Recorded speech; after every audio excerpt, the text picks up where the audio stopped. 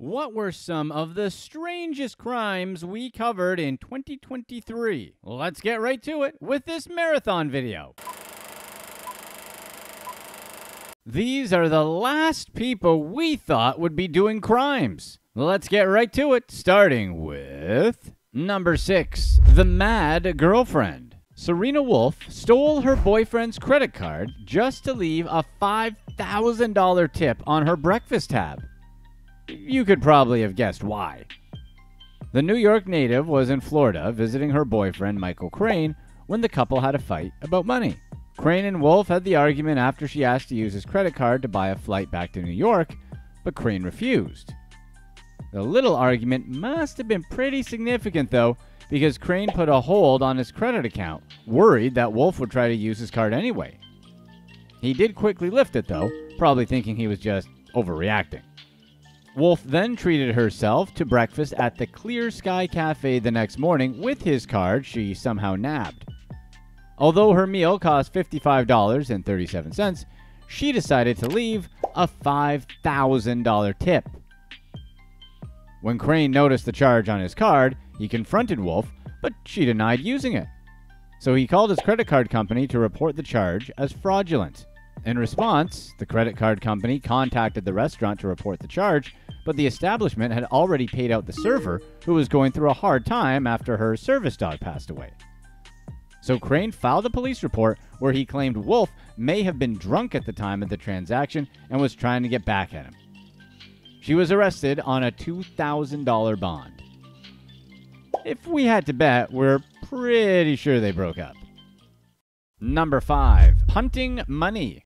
Former soccer star Richard Rufus, who played for Charlton Athletic, scammed friends and family out of millions of dollars in a Ponzi scheme to support his lavish lifestyle. Rufus stole roughly $19 million, but only $9 million ever went to his trading account, where he promised investors huge returns. He used the rest to either pay off other investors and for his own use.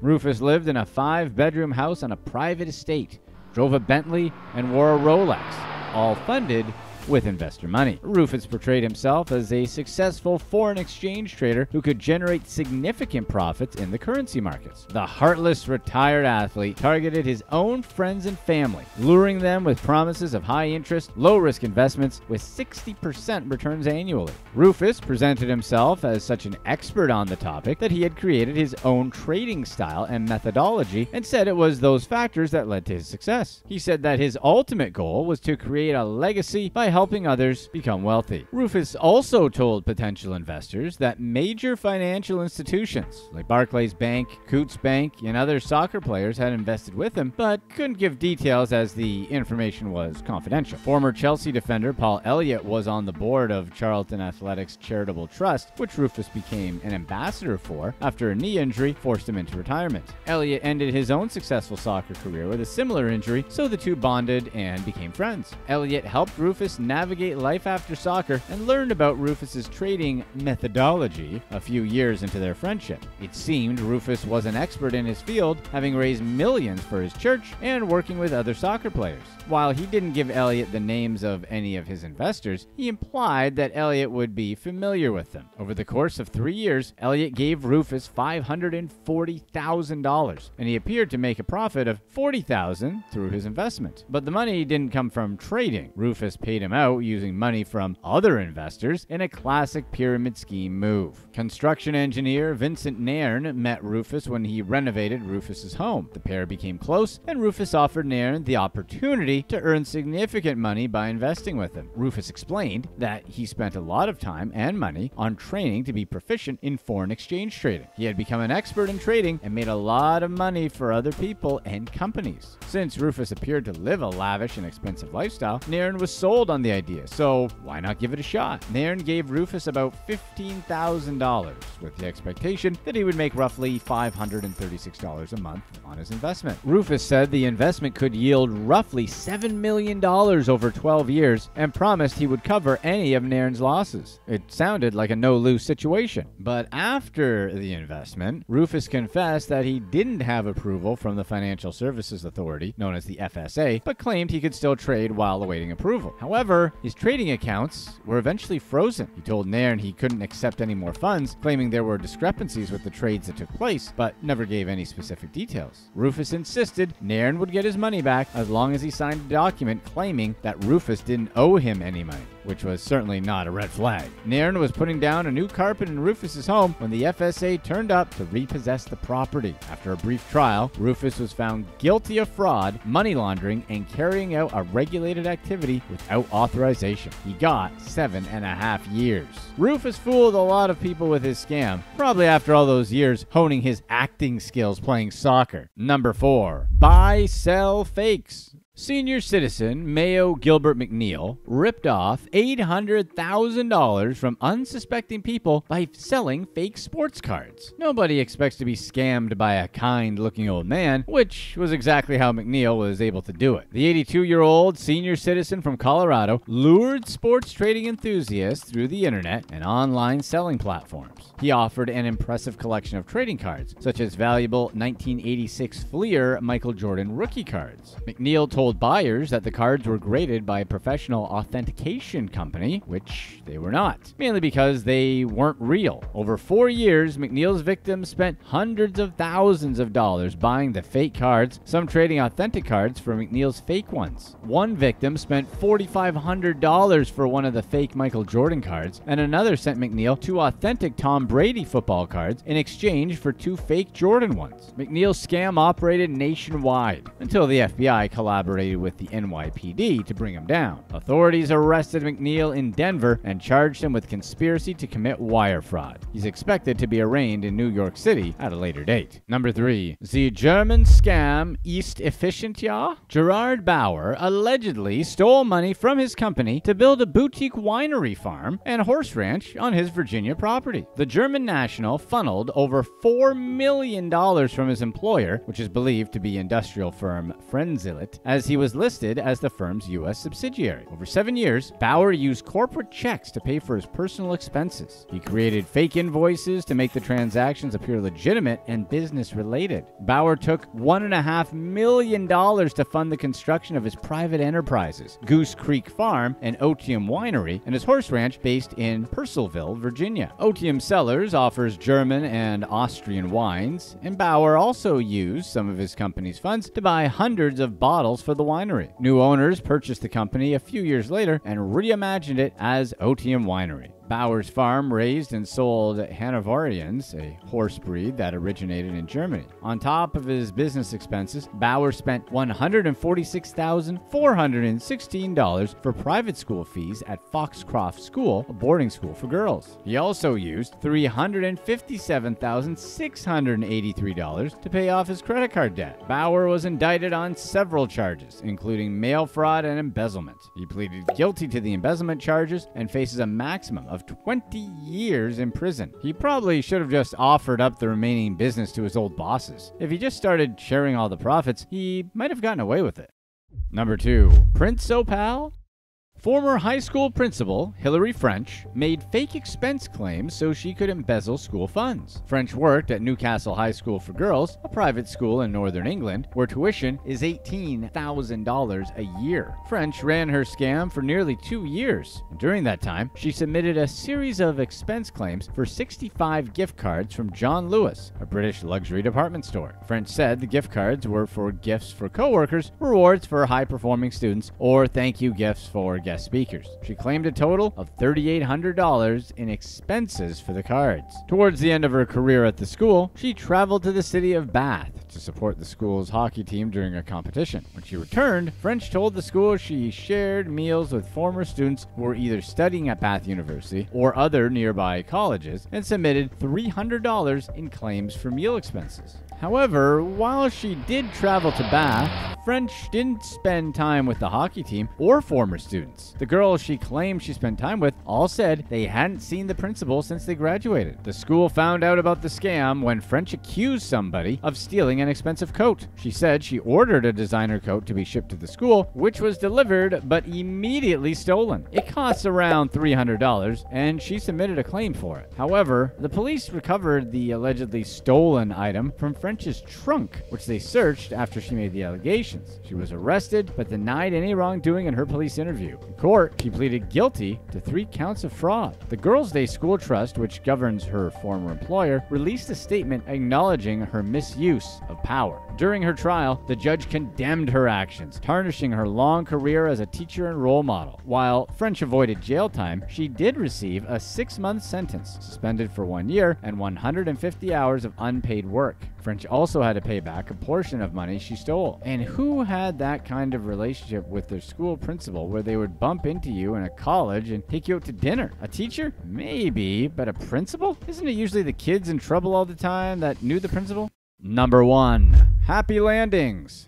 A group of flight attendants moonlighted as escorts and charged wealthy clients thousands of dollars for their services. Voi Tai Han, a flight attendant for Vietnam Airlines, oversaw the operation. She employed the women and negotiated with clients, offering them at the hotel for $1,000 to $3,000 a night. Han recruited attractive flight attendants and sent customers images of them in their uniforms. She contacted some of her former co-workers to offer them extra income during layovers in Vietnam and scouted local models. Han also posted pictures of herself on yachts and staying at luxury destinations around the world on social media. She shared images of herself working as a cabin crew for Vietnamese Airlines, where she welcomed customers and luxury guests. Although she appeared to be a flight attendant who enjoyed a jet-setting lifestyle, law enforcement believed her posts were a ruse to draw other women in to work on her scam. Once clients picked their favorite cabin crew member, they transferred money to Han, who would arrange the meeting between the men and women. Han employed at least 30 women, most of whom were flight attendants. The operation was lucrative, and Han was able to quit her job as a cabin crew member to run the ring full time. Over the course of a few months, she made roughly $42,000. Han charged clients a $290 booking fee plus $991 for a 90-minute session, or $2,972 for an overnight stay. Police raided a luxury hotel in Ho Chi Minh City where they discovered 3 flight attendants and 1 model spending time with different men. Officers arrested the women along with their Madam Han. There has to be a massage parlor joke somewhere in there, but we're not making it. What are some of the weirdest crimes criminals will come up with? Let's find out, starting with number 6, Mannequin 3, going to jail. A guy from Poland had the bright idea of pretending to be a mannequin just to rob a store. But his mannequin act was caught on CCTV, and this time, 80s heartthrob William Ragsdale wasn't around to save him. The scam was simple, even if a bit tedious. The man came into the store, found a great spot to stand, and then pretended he was a mannequin for hours. He was able to do this because the store was large and because his motionless act wasn't bad.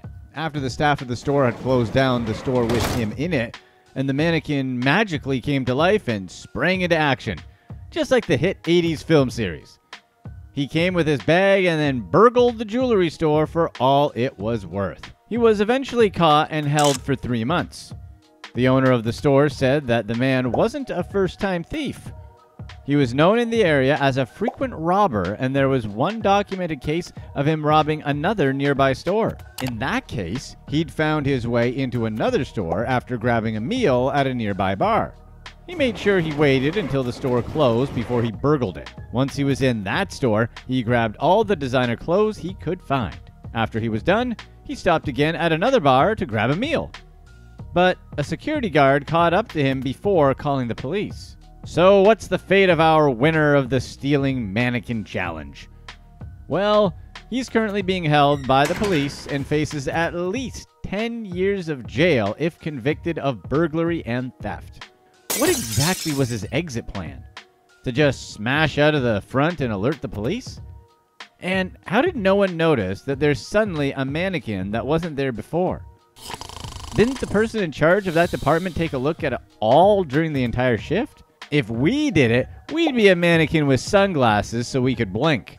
Number 5. Hamster hotels. Ryan Sentinel State released live hamsters in his hotel room in a ridiculous ploy to get a free stay. And Ryan didn't just do this at one hotel location. He repeated the same scam at multiple locations and caused thousands of dollars worth of property loss for the hotels. The scam was simple. Ryan would go into the hotels with hamsters and then let them loose in the room. Afterwards, he would point out rodent droppings to the staff and demand a refund. The hotels then had to spend thousands of dollars to get rid of the hamsters that Ryan had introduced. But it was the cutest infestation anyone had ever seen. This scam worked in at least 2 hotels where he tried it. However, his luck eventually ran out. The police soon found out about his tricks and arrested him. Once he was arrested, another hotel manager spoke up about Ryan pulling the same scam at their hotel. According to the manager, it costs $159 per night to stay at the hotel, and Ryan had scammed them out of 2 nights' stay. The police aren't quite sure, but they believe that Ryan must have pulled the same scam at more hotels in the area. Right now, he faces 2 charges of theft by deception and 3 counts of criminal mischief. But what we want to know is, did anyone get to pick up and pet the hamsters? Or give them stuff to put in their cheeks? Like, if you're in a hotel room and you see droppings, you're going to be super pissed, right? But then it's like this cute little hamster scurrying by and maybe you get to pet it.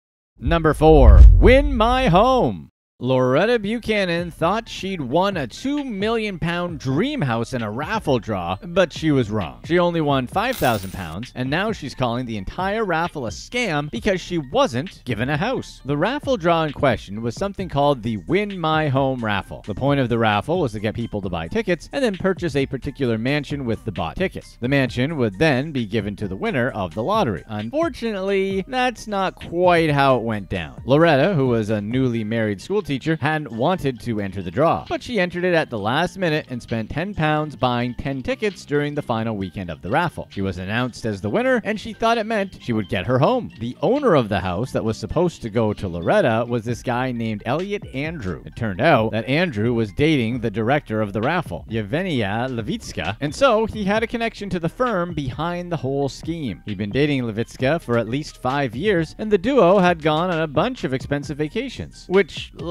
you can see how that's looking a little shady. The firm organizing the lottery was registered at Andrew's home before its address was changed a few months later. The plan was that the draw would raise the money to buy Andrew's home, and Andrew would then give the home to the winner of the draw. But that would only happen if enough tickets were bought. Sadly, they weren't. The firm had a target of selling £2.5 million of tickets to buy the £2 million home, but that target wasn't reached. Since it wasn't reached, there was no home to hand over to Loretta. In a show of goodwill, Andrew drove over to Loretta's house himself to break the disappointing news. He explained that she didn't win, but said he would give a consolation prize of £5,000. He reasoned that would more than make up for the £10 she spent on the tickets for the raffle, and apparently the raffle had lost money, so the money, the £5,000, actually came from personal pocketbooks. But Loretta didn't quite agree with that logic. Instead, she complained about several things. First, she said that the firm didn't inform her about her win properly. She said that Andrew just drove over to her home and just gave her a bottle of Prosecco when she could have at least gotten champagne, which honestly sounds like she's just mad. Andrew explained that the conditions of getting the home were stated in the lottery's terms and conditions, and Loretta said she wasn't aware of the terms. In any case, she accepted the money Andrew gave her, but she later gave an interview to a local newspaper saying she felt that the lottery was a scam. In the interview, she said that the competition was a scandal and that she was looking into whether she had legal recourse. Of course, this annoyed Andrew and the firm, who then threatened to claw back the £5,000 Loretta had been given. In a separate interview, Andrew outlined his version of things and said his only connection to the draw was that his house was the prospective prize if everything went well. He also said that the firm didn't defraud Loretta, as it was clearly stated that she would only get the house if the lottery raised enough money. So, who do you think was in the wrong here? Were the organizers of the lottery fraudulent, or did they just stick to their policy? Was Loretta just too busy to read the rules of the competition? Or was there some shady business going on since the firm did raise £2 million pounds, but still claimed they lost money. While we think it's a good thing that Loretta got even 5,000 pounds out of the deal, we can understand how that could feel a little scammy. She was more than reimbursed for the money she spent on the ticket, given that the lottery didn't reach its money-raising goal, so Loretta did come out ahead. Tell us what you think in the comments below. Number 3. Hand insurance. Miguel Blasquez Palacios did the unthinkable when he hacked off his hand in a bid to defraud an insurance firm. Miguel was dealing with a lot of debts, so he decided that the smart thing to do was to stage a car accident that would remove the hand. To do this, he detached his hand and disposed of it, placed a tourniquet around the limb, and then drove his car off the road. Then he lit the car on fire and called emergency services. The first sign that something was wrong was when a policeman arrived at the scene and met Miguel enjoying a smoke. Miguel told the police that he had swerved to avoid an animal on the road before crashing. He also said that a metal bar had smashed through the windscreen and sliced his hand off. Before the accident, Miguel had taken out 11 different insurance policies with 8 different firms. If his scam had worked out, he would have earned close to $3 million in insurance payouts. Unfortunately, Miguel wasn't the best storyteller. His insurers became suspicious of his story when they learned that he'd taken out so many policies shortly before his accident and that he had a mountain of debt. They sent private investigators after him, and the investigators revealed that the cut his arm had suffered was too clean to have been done by an accident. By then, Miguel had already gotten 300,000 pounds of his total payout. He was arrested by the police and made to repay the firms he'd already collected insurance payouts from. He was also jailed for 3 years for his troubles. So he didn't get any insurance money, got 3 years in jail, and he also lost his right hand. Now that's just the worst case scenario for his scam. We almost feel bad for this guy. Almost. Number 2. Wait, defense attorneys lie? John Scarpa has been accused of bribing a witness to get his client off the hook. John Scarpa was meant to defend his client, a man named Reginald Ross, a member of the LA-based Crips. Ross was on trial for the passing of 2 men. One was of Raymond Hertz, a road crew flagman who Ross said had delayed him at a stop. After the delay, Ross tracked Hertz for a week before ending his life right in his car. This guy is a real sweetheart. The second man was John Williams, whose life was ended the same way. Ross mistook John as the man he was after, his original target, John's brother, Scott Williams. Ross hoped that Scott's funeral would draw out yet another man who owed him money for illegal substances, and then he planned to take that guy out at the funeral too. It sounds like a story straight out of The Wire, right? The prosecution had a lot of evidence against Ross and had 2 primary witnesses willing to implicate him. One of them was Louis Cherry, Ross's friend. Cherry had earlier told the police that he had helped Ross plan Williams' passing. Scarpa's plan to get Ross off the hook was to place the blame squarely on Cherry. So he had an ex-con, who was also a private investigator, get in touch with Cherry and bribed him to take the fall. The ex-con private investigator, a man named Charles Gallman, told Cherry that he would get a lot of street cred in the big house for his handling of Williams and Hertz. So Cherry goes for it, gets on the stand, and recants his testimony about helping Ross be a horrible human. Cherry insisted that he was the lone bad guy in the assassination. However, even that didn't help Ross get off the hook. The prosecution had one other primary witness whom Ross had confided in and had phone records that provided that Ross had indeed committed the crimes. In the end, he was sentenced to 74 years in jail. Afterwards, officials discovered what Scarpa and Gallman had done. They were soon charged with violating the Federal Travel Act for allegedly using cell phones in the bribery scheme, which is so dumb because Scarpa was getting paid anyway. Why mess with that? Number 1. Heart-stopping meals. A man only known to the internet as Aiden J faked a lot of heart attacks for a lot of free food. His scam was simple. When he was done with his meal or had eaten his fill, he would clutch his heart, fall to the floor, and start shaking in fake agony. Of course, this would alarm the restaurant staff, who would then be pressured into foregoing the bill for the meal. Aiden did this scam several times at different restaurants in the area, and it always worked. Who's going to charge someone that just had a heart attack? Since Aiden always pretended to be a Russian tourist who didn't speak the language and always wore designer clothes, people didn't readily catch on to his scam. Aiden had been caught and recognized many times for his little play, but was never really detained since the amounts he was stealing were so low. Most times they came up to around 15 to 70 euro, so it was easy for the restaurants to write it off. However, Aiden was caught when he tried the same trick in the restaurant twice. The staff instantly realized that he was faking it and handed him over to the police. He was then fined and jailed for 42 days. It's a lot easier to get a free meal just by saying you found a hair in it, right? What are some of the weirdest crimes people come up with? Let's find out, starting with number 7, opportunity costs. Jennifer White, a lady who was, shall we say, a professional of sorts, was offering her unique services to willing customers. One evening, Jennifer's client had a change of heart. Maybe it was the guilt, or perhaps he realized he was short on cash. Who knows? The point is, he decided he didn't want those services anymore. Instead, he handed Jennifer a meager £15 to cover her taxi fare. Jennifer seemed cool with this change of plan, happily accepted the money, and headed for the exit. No harm, no foul, right? Wrong. David Donald, Jennifer's partner in crime, came a-knocking. He demanded cash from the bewildered client for wasting Jennifer's time. But the client, remember, had just coughed up his last few pounds. With Donald breathing down his neck, the client had no choice but to start transferring money into a bank account. Jennifer and Donald eventually left, and they'd made a clean getaway with their ill-gotten gains. But here's where they played themselves. The victim later realized his car keys had vanished, along with his BMW. Now, don't get us wrong, we're no criminal masterminds, but it would seem like stealing a car after you've just extorted someone seems like a one-way ticket to getting caught. And, wouldn't you know it, it was. Jennifer's DNA was all over the car's steering wheel and handbrake. There was no denying it. Jennifer managed to escape jail and was placed on a structured deferred sentence for 3 months. But the judge warned her that she could still end up behind bars if she didn't play her cards right during this probationary period. On the flip side, David Donald didn't fare quite as well. He was sentenced to 13 months. Number 6, Shoeless Joe?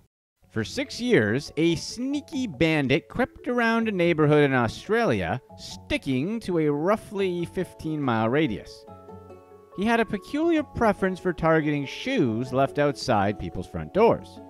Now, you've got to wonder, what kind of mental disorder makes someone sniff around only for shoes, especially stinky old work boot? Imagine coming home after a long day at work, kicking off your boots, and leaving them by the door. You'd think they're safe, right? Nope, not in this neighborhood. This guy was out there collecting work boots like they were precious gems. Eventually, the police arrested him, and when they raided his place and uncovered a stash that'll make your jaw drop, 2,416 pairs of stolen shoes. But they weren't even Jordans or anything cool. They were just your regular, everyday work boots and sneakers. Police assembled the footwear in Epping Memorial Hall in Melbourne, and victims were encouraged to come look for their lost boots. As for the alleged culprit, he's been hit with charges of theft and handling stolen goods. Now, the big question that's been baffling everyone, why on earth would someone do this?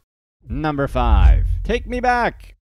Abe Holmes, back in 2020, was a 20-year-old former college football player. He decided to pose as a homeless 14-year-old named Awan Thomas, conning a kind-hearted woman into taking him in. Abe started by convincing an unnamed woman from Milledgeville, Georgia, that he was a homeless teen in need of shelter. She took him in, being all kind-hearted and everything. Abe was enrolled in Baldwin County High School under his Awan Thomas alias. Virtually learning, of course, thanks to the pandemic. Just a few days into his scheme, Abe started acting up, so the woman kicked him out. So Abe decided he was taking his virtual learning tool, aka the school's laptop, with him. The woman tried to get the laptop back, but he refused. Things escalated, and she ended up calling the cops. The police showed up, and the Department of Family and Child Services got involved because Abe claimed he was a homeless teen. When they fingerprinted the 14-year-old Awan Thomas, it turns out he wasn't a kid at all. He was a 21-year-old who once had a shot at college football stardom. But that dream crashed and burned after he got caught up in some car break-ins. So why would Abe pull off such a bizarre stunt? Well, that's the million-dollar question. Maybe he thought high school was a blast, or perhaps he just wanted to relive those awkward teenage years? Who knows? In the end, no high school students were in danger, and Baldwin County just had to deal with this strange case of a grown-up pretending to be a teenager. Abe Holmes now sits in the Baldwin County Jail after being charged with giving a false name and making false statements on documents.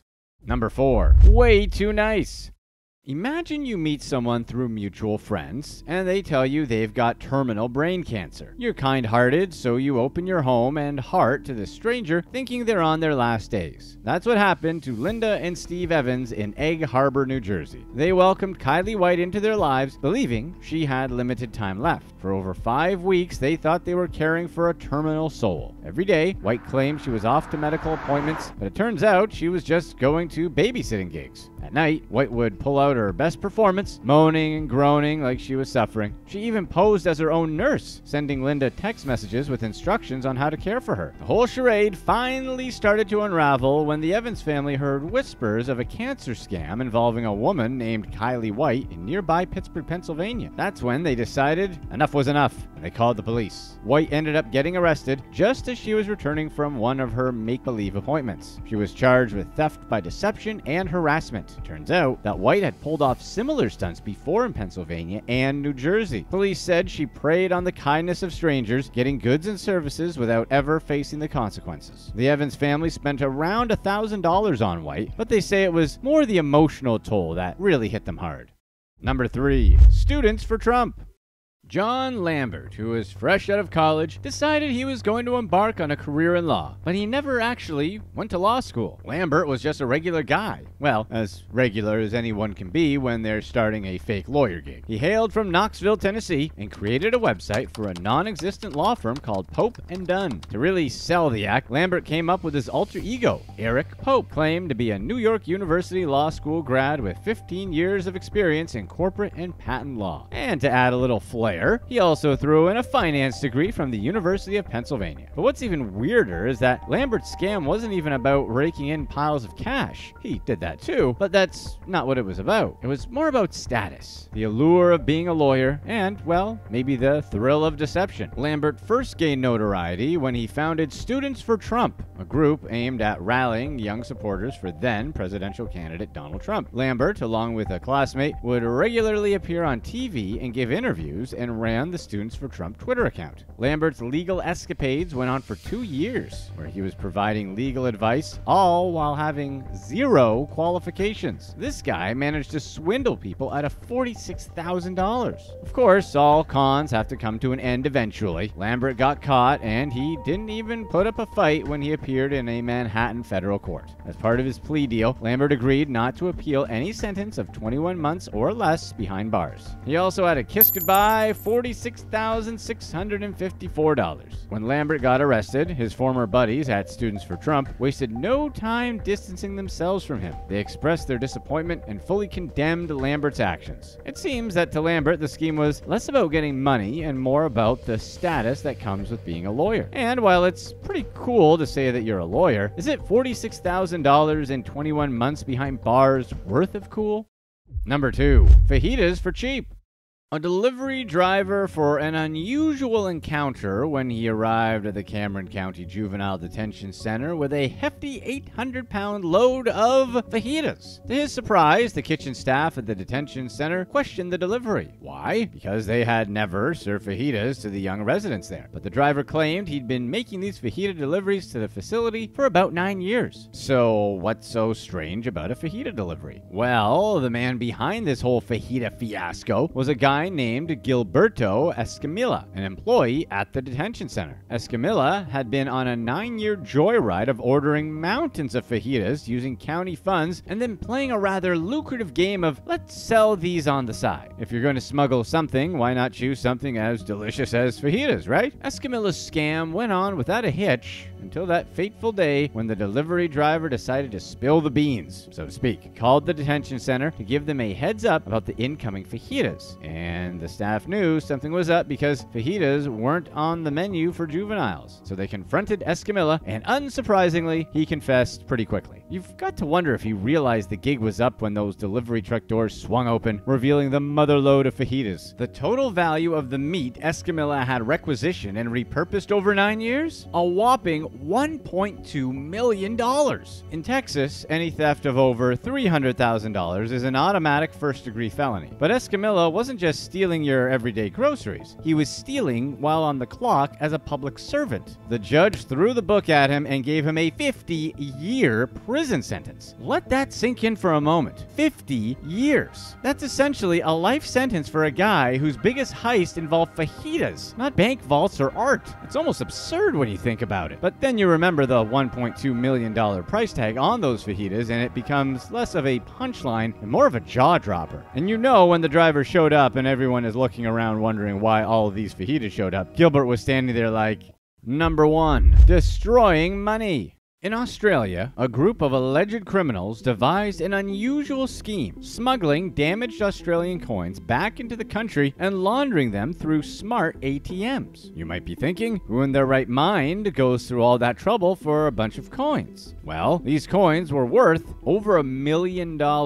Let's take a closer look at these coins for a sec. We're not talking about a treasure chest filled with shiny gold doubloons. No, these were just regular coins, but they'd been through the ringer, damaged, battered, and bruised. In fact, they were so beaten up that they were no longer considered legal tender. The gang's grand scheme involved turning these sorry-looking coins into crisp, clean bills. How? By feeding them to smart ATMs, those handy machines you use to withdraw cash or check your balance. Now, you might be wondering, why on earth would anyone go through such lengths for a pile of battered coins? Well, it turns out that the gang had quite the taste for the good life, and they were raking in some serious dough. They had made over $1 million in just 2 years. The financial wizards at the Australian Transaction Reports and Analysis Center noticed something fishy. They spotted an unusual influx of damaged coins entering the banking system. So the detectives decided to launch a team dedicated to finding out the source and destination of these mysterious damaged coin packages that were flooding into the country. Working hand in hand with the Australian Border Force and the Mint, they cracked the case wide open. Apparently, those sneaky coin smugglers had been shipping these coins into Australia, disguising them as belt buckles. But the trick didn't work. The police swooped in and seized another consignment at Port Botany. And guess what they found? 2 more bulk packages of damaged coins sealed up in rice bags. The arrests came next. A man and a woman were both hit with charges related to dealing with the proceeds of crime. The police allege that the two were part of a larger criminal syndicate. Apparently, the group was fraudulently obtaining damaged coins, smuggling them into Australia, and then slyly laundering them through smart ATMs scattered across Sydney. The money generated from this strange operation was funneled into multiple bank accounts before vanishing overseas. When the police came knocking, it seems like the pair didn't handle change well. To coin a phrase, the plan did make a lot of sense though, but now they're coin fined once someone dropped the dime. They should have considered the consequences. Okay, we'll go now.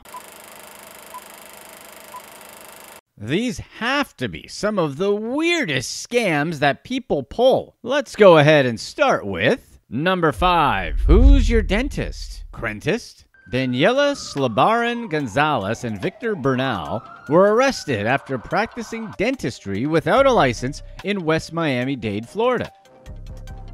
While illegal dentistry practices aren't highly unusual, the nature of this duo scam was unique. The pair first operated their bogus business out of a blue and white bus that advertised the power of a healthy smile. Slabaran and Bernal wouldn't know exactly how one attains a healthy smile, let alone its power, as they had no formal dentistry training. Yet, the operation still attracted clientele who seemingly didn't have an issue with dentistry on a bus. We're sure it was totally safe. It's not like they were driving the bus while performing unlicensed root canals, which would be totally irresponsible. More recently, Slabaran and Bernal upgraded their operation to a red bus covered by an advertisement for a business called Matthew's Fun Show. But there was nothing fun about this sham. Mostly, children were victims of illegal treatment in the dental office on wheels. Nothing screams quality pediatric dentistry like a big red bus advertising a fun show. Slabaran and Bernal even had an operating website for their mobile dentistry, where police were able to find details about the location of the operation and scheduled an appointment for a dental cleaning and a tooth extraction.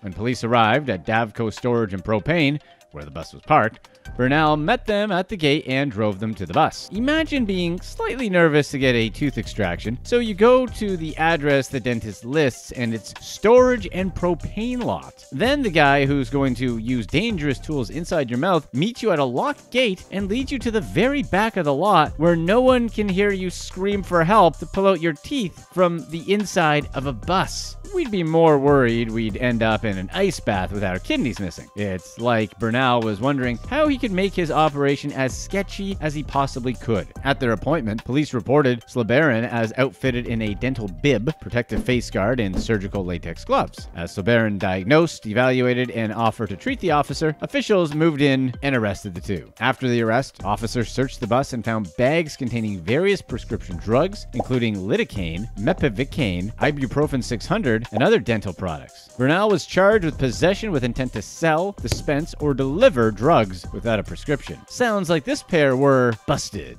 Number 4. I am Alison Krauss. Almost everyone has heard some sort of story about catfishing, but in this case of 53-year-old Peggy Sue Evers and 75-year-old Dawn Fulton, Evers never distorted or faked her appearance. Fulton had been lonely after his wife's death, was eager to find companionship through dating apps. Peggy Sue Evers, as Alison Krauss, met Dawn Fulton on such an app, claiming to be hiding in witness protection, which makes total sense for a famous person in witness protection to tell a stranger online. Poor Dawn. Evers was able to further convince Fulton that she was the famous country star and 27-time Grammy winner by singing a few tunes. There was absolutely no physical resemblance between country star Alison Krauss and scammer Peggy Sue Evers at all. But the few songs Evers sang to Fulton, along with being deeply lonely, seemed to be enough to convince him. Shortly after they met on the dating app, Evers and Fulton were married, which raises questions as to how Fulton was still fooled at this point. Not long after their marriage, Evers began to drain Fulton's life savings. She also convinced Fulton to sign over the deed to his house and filed a will for him, leaving all his assets to herself as naming her children as his heirs. Evers essentially took everything that Dawn Fulton had acquired over the course of his 75 years because she's an awful human being, as are all scammers, and she would have continued to do so had the bank not become suspicious. First Security Bank reported a welfare concern to police, saying that Fulton was in poor health and there was reason for concern that he was being taken advantage of. Fulton's bank account went from $45,000 to $5,000 after marrying Evers. Fulton also mentioned signing the deed to his house over, but he didn't know it was put in Evers' name. He thought he was signing it over to his son. Evers was arrested and pleaded guilty to theft by deception and was sentenced to 8 years of probation, ordered to pay $73,000 in restitution, return 4 cars to Fulton, and sign his home back over to him. Despite her deception of a lonesome, overly trusting man, Evers wasn't to receive any jail time. That's until she failed to return Fulton's vehicles within 60 days of her guilty plea. Evers then failed to appear in court and was rearrested at a motel where she was registered under a false name.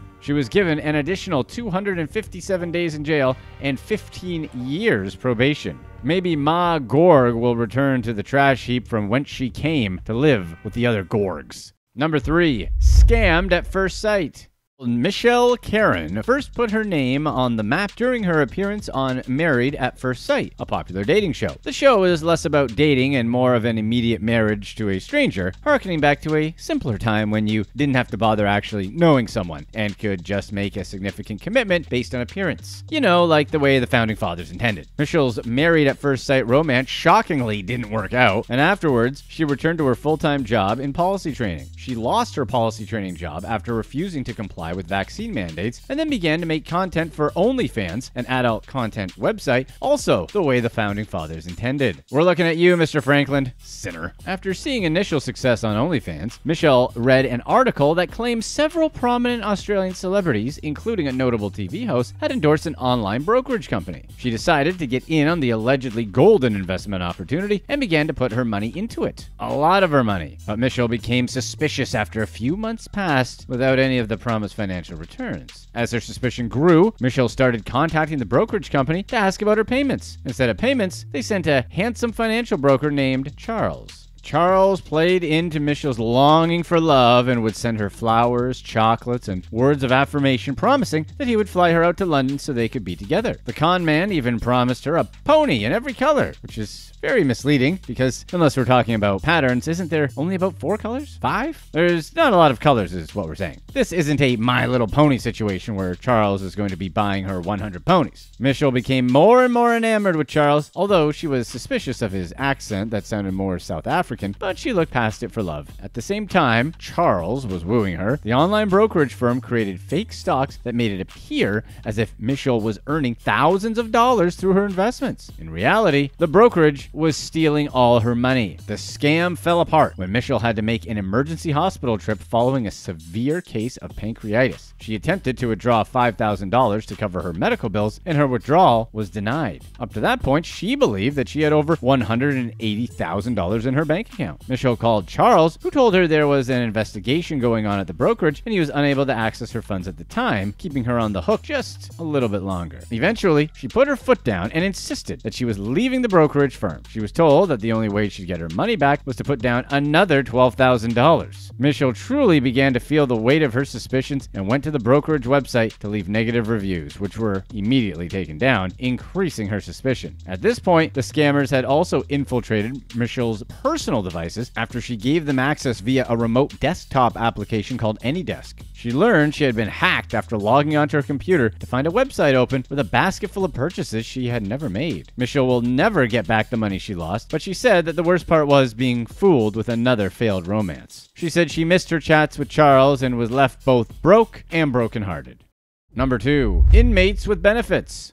California resident Brandy Iglesias used the names of notorious convicted murderers to collect unemployment benefits, racking up more than $145,000. She also filed for unemployment benefits under her own name, despite being fully employed. Iglesias was employed at a private company that contracted with San Quentin State Prison, where she learned of and stole the identities of killers Scott Peterson and Casey Stainer. Scott Peterson was, well, you probably know the Scott Peterson story. Casey Stainer was convicted after confessing to the murder of 4 women in Yosemite National Park in 1999. Stainer is still on death row, allowing Iglesias the opportunity to capitalize upon his unemployment benefits. Through her job, Iglesias was able to attain the private information of the convicted criminals and move forward with her scam. Iglesias claimed $18,562 under Peterson's name and $20,194 under Stainer's name. The rest of her fraudulent earnings were gained from her own unemployment benefits, amongst others. Iglesias joined her convict aliases behind bars on October 26, 2022 on 10 charges of grand theft, forgery, identity theft, and making false statements. While most may think that taking the unemployment money of individuals who have committed terrible crimes isn't the worst thing you can do, Iglesias preyed upon a system that aided those heavily impacted by the pandemic. During the pandemic, California, amongst other states, faced unprecedented fraud attempts, and most of the schemes were linked to the Emergency Federal Pandemic Unemployment Assistance Program, a program put in place to ameliorate the financial devastation of pandemic job loss was soiled by crimes committed by those like Iglesias. Such thefts harm families in need, parents left jobless during the pandemic, and people who just struggle to get by.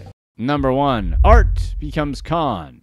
British native Larissa Watson was a creative director at an interior design firm and had enjoyed a successful art career. Her position in the art world left her known as a refined, upper-class lady with an esteemed reputation. Then, one dreary British day, Watson just up and left. Her family members reported her missing while Watson was on the way to Italy, where she would begin a 4-month crime spree throughout the country, culminating in her attempting to steal a 130,000-pound luxury yacht. Watson posted her Italian travels to social media, enjoying lavish dinners, spa treatments, and hotels without payment. She posted a message on Facebook on Mother's Day saying that she was missing her 4 children while she was enjoying luxury dinners. She frequently updated her socials, detailing her new lavish lifestyle, and she created one unique post saying that she had been kicked out of a party in Bologna. Watson was first arrested for sneaking into a hotel room and attempting to flee. After her arrest, Watson told the British Embassy that she didn't want to go home and hoped her family and friends would come to Italy. Next, Next, Watson headed to the spa where she ordered a beauty treatment. She was arrested again and cautioned for not paying the bill. When she was arrested, she had no money or form of identification and appeared to have been living out of her backpack. Despite the likelihood that Watson had been sleeping and living in rough conditions, she was left feeling fresh and rejuvenated after her visit to the spa. All that running out on bills can really take a toll. Watson was ultimately let go by police and continued her crime spree, with her next crime being the biggest. Watson attempted to steal a 130,000-pound yacht from a high-class Portofino resort on the Italian Riviera. To be fair, the keys were on board the yacht, which is like practically asking someone to come steal your yacht. All Watson had to do was start the engine and sail away like Styx. But before Captain Larissa Sparrow could make her grand escape, an employee was able to leap from the dock on board the boat. He grabbed the keys from Watson and turned the yacht back to port. Watson picked up a grand theft charge for his crime and the nickname the Portofino Pirate. Authorities searched through Watson's social media and discovered that she had undertaken navigation courses, so she was familiar with boat handling and that her boat heist was planned. Since Watson's string of crimes and arrests, she was released on bond and her whereabouts are unknown. If she doesn't appear in court for her fraud charges, she will receive an international warrant for her arrest and could face up to 3 years in jail.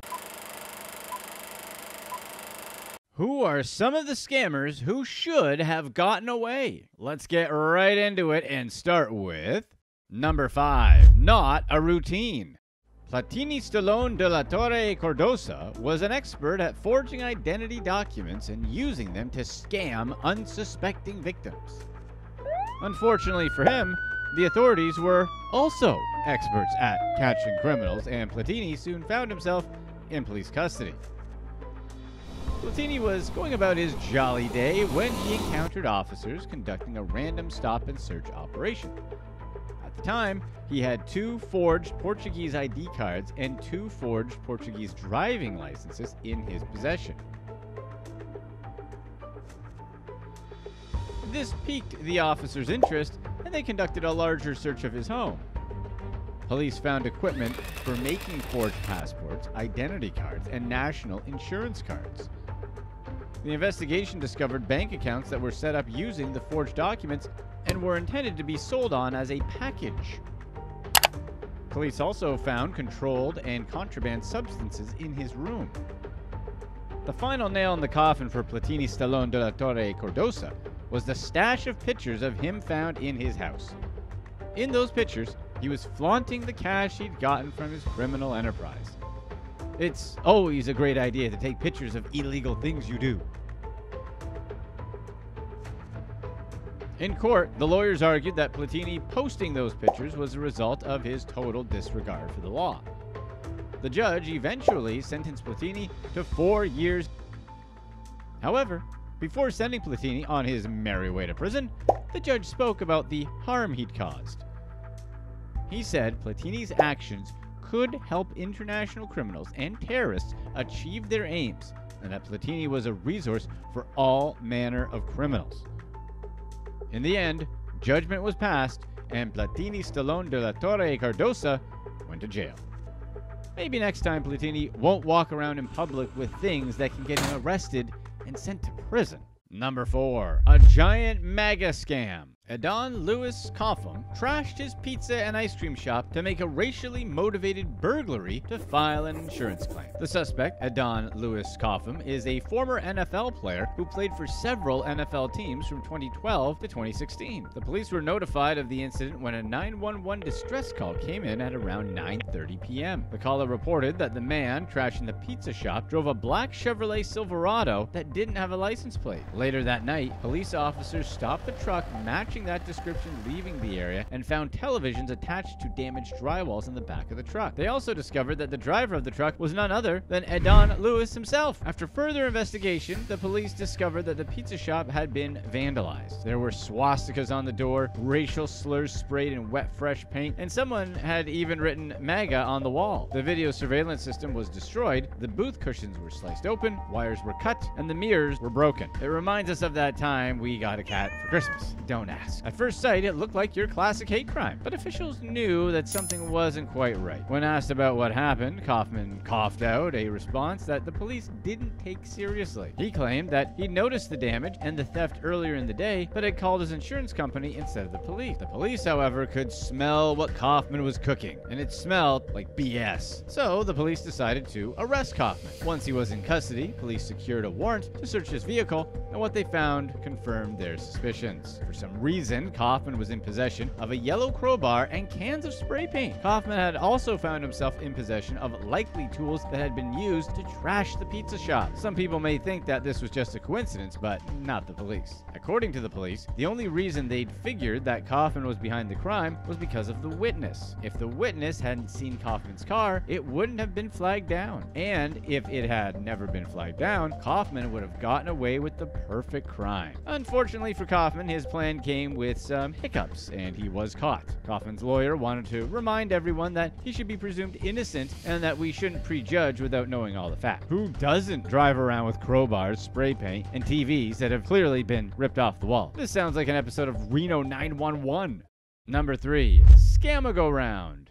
Cyber criminals who use hacking forums to purchase login details and software exploits keep falling for scams themselves. These criminals often get duped on these forums, and they usually have no recourse after getting scammed. We all feel bad for them. These hacker forums are like marketplaces where scammers of all kinds gather to do business. They advertise what goods they have to sell and can even advertise for the services of specialists in certain criminal endeavors. These forums are usually hotspots for fraudsters who want to purchase databases of stolen passwords and credit card information. However, these business dealings don't always go according to plan. The evidence for this extraordinary phenomenon of scammers scamming scammers comes from a study of 3 such hacking forums. The forums investigated were 2 Russian language forums, Exploit and XSS, and 1 English language forum, Beach Forum. The scams that happen on these forums take many different forms. Some are quite simple, while others can be rather sophisticated. One example is a rip and run scam. Rip and runs are scams where the seller of merchandise or a service receives payment but doesn't go through with the sale. It can be vice versa, as a buyer could receive the merchandise and refuse to send payment. Other types of tricks include selling merchandise that either doesn't work or is fake. One scammer on the forum claimed that another seller sold them Facebook data that was already in the public domain, which was probably more their fault that they didn't check ahead of time. Another example was a lengthy post by a scammer claiming that they'd provided a kernel exploit for someone on the forum, and the person had refused to pay the agreed $130,000. Another example, scammers get scammed by multiple accounts working together. An account with a good reputation may refer a victim to another account, and that account may perpetrate a scam on the unsuspecting scammer. One scammer wanted to buy a fake copy of the NFT game Axie Infinity. They wanted to purchase this fake game and include a backdoor to siphon off legitimate users' funds. Unfortunately for them, the person they bought the game from included a backdoor in the backdoor. Hence, the scammer was getting scammed by the game they bought to scam others. The most interesting scam investigators discovered was one surrounding the Genesis Marketplace. The Genesis Marketplace is an online forum for criminals to purchase things like hotel login details, email addresses, victims' names, and other personal details. This forum is quite popular and has been online since 2017. However, when researchers started researching the forum, they realized that there was a fake version of the site showing up on Google searches. The website was built on basic WordPress template and asked for money to grant access. The real Genesis website, on the other hand, was invite only. But that wasn't the only odd thing with this fake site. The site linked out to other cybercrime websites, and the Bitcoin address people could make payments to change after it was copied and pasted. It was also being advertised on Reddit. This told investigators that the operation was most likely carried out by a group of collaborators, and they were correct. Over the course of their investigations, they discovered 20 more fake sites like the Genesis site. Most of the sites were impersonating real scam forums and often requested new users to pay to join. Investigations revealed that the phenomenon of scammers scamming other scammers isn't rare at all. After all, there's no honor amongst cyber criminals, and it seems scammers don't have any sacred cow. They'll scam whoever, however, and whenever. It's generally difficult to feel sorry for these scammers who get defrauded on the forum. They're usually on the forum seeking ways to scam other people. So it's sweet karma, and they can get scammed in return. Another sweet irony is that the complaints of these scammers could lead investigators to identify them. When they complain about being scammed, they often have to present evidence and information, and this information could likely lead to their identification. So not only are scammers getting scammed wholesale, but they also can't complain too much if they want to keep their identities secret. It's the worst kind of trap to be in, and one can only be glad that scammers get into it.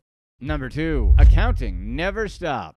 In 2017, an official named Alan Boland at the Bank of Ireland noticed an odd pattern across certain accounts. Boland noticed the same spelling mistake across the 6 BOI accounts belonging to 3 different people. Boland decided to investigate further and discovered that the spelling mistake wasn't the only similarity. The banking calls of the 6 accounts sounded the same, and they had similar IP addresses. Boland informed the police, and further investigations began. After concluding investigations, the police, led by Detective Garda Alan McCarthy, discovered what he described as an identity factory. McCarthy uncovered a scheme run by Keith Flynn and Lindsay Clark. At the time, the 6 original identities had already taken around £32,000 in loans. Police began to watch the couple and realized that they rented different apartments. They were both lawyers at the time and had unblemished records. Hence, the police wanted to be sure that they could both be linked to the fraudulent accounts. After watching the duo for a while, the police secured an arrest warrant and entered Flynn's apartment. They found scanners, phones, wigs,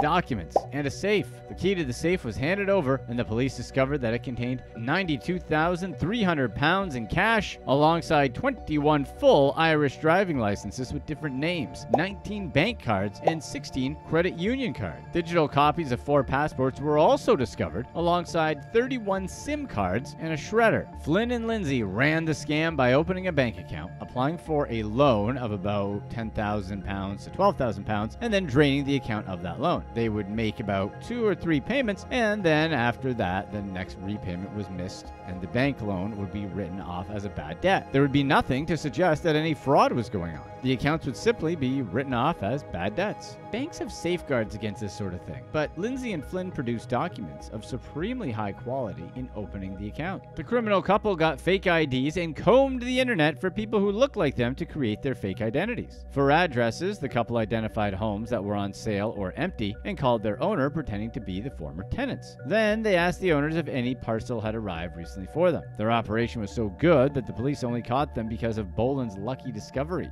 Boland's legwork was the key ingredient that led to the couple getting caught. In total, the couple stole around £390,000 from the banks. However, there's still some confusion over how they spent it. Investigators say there's some speculation that the money was being sent overseas, but there's no evidence to corroborate it. Another theory is that they spent the money on living a luxury lifestyle, but there's very little evidence of that as well. While others believe that the money is likely being kept somewhere as a contingency. Both Lindsay and Flynn pled guilty to fraud charges immediately. Due to their immense cooperation, Flynn was jailed for only 4 years, and Lindsay only got 2 years for some reason. The court believed that Flynn was about twice as responsible as Lindsay for the same crime. Maybe he was trying to make up for the gender wage gap. In the event of a trial, Clark was facing 388 charges and Flynn 389. In any case, we doubt Lindsay and Flynn will be running any clear fraud scheme in prison. Or could they?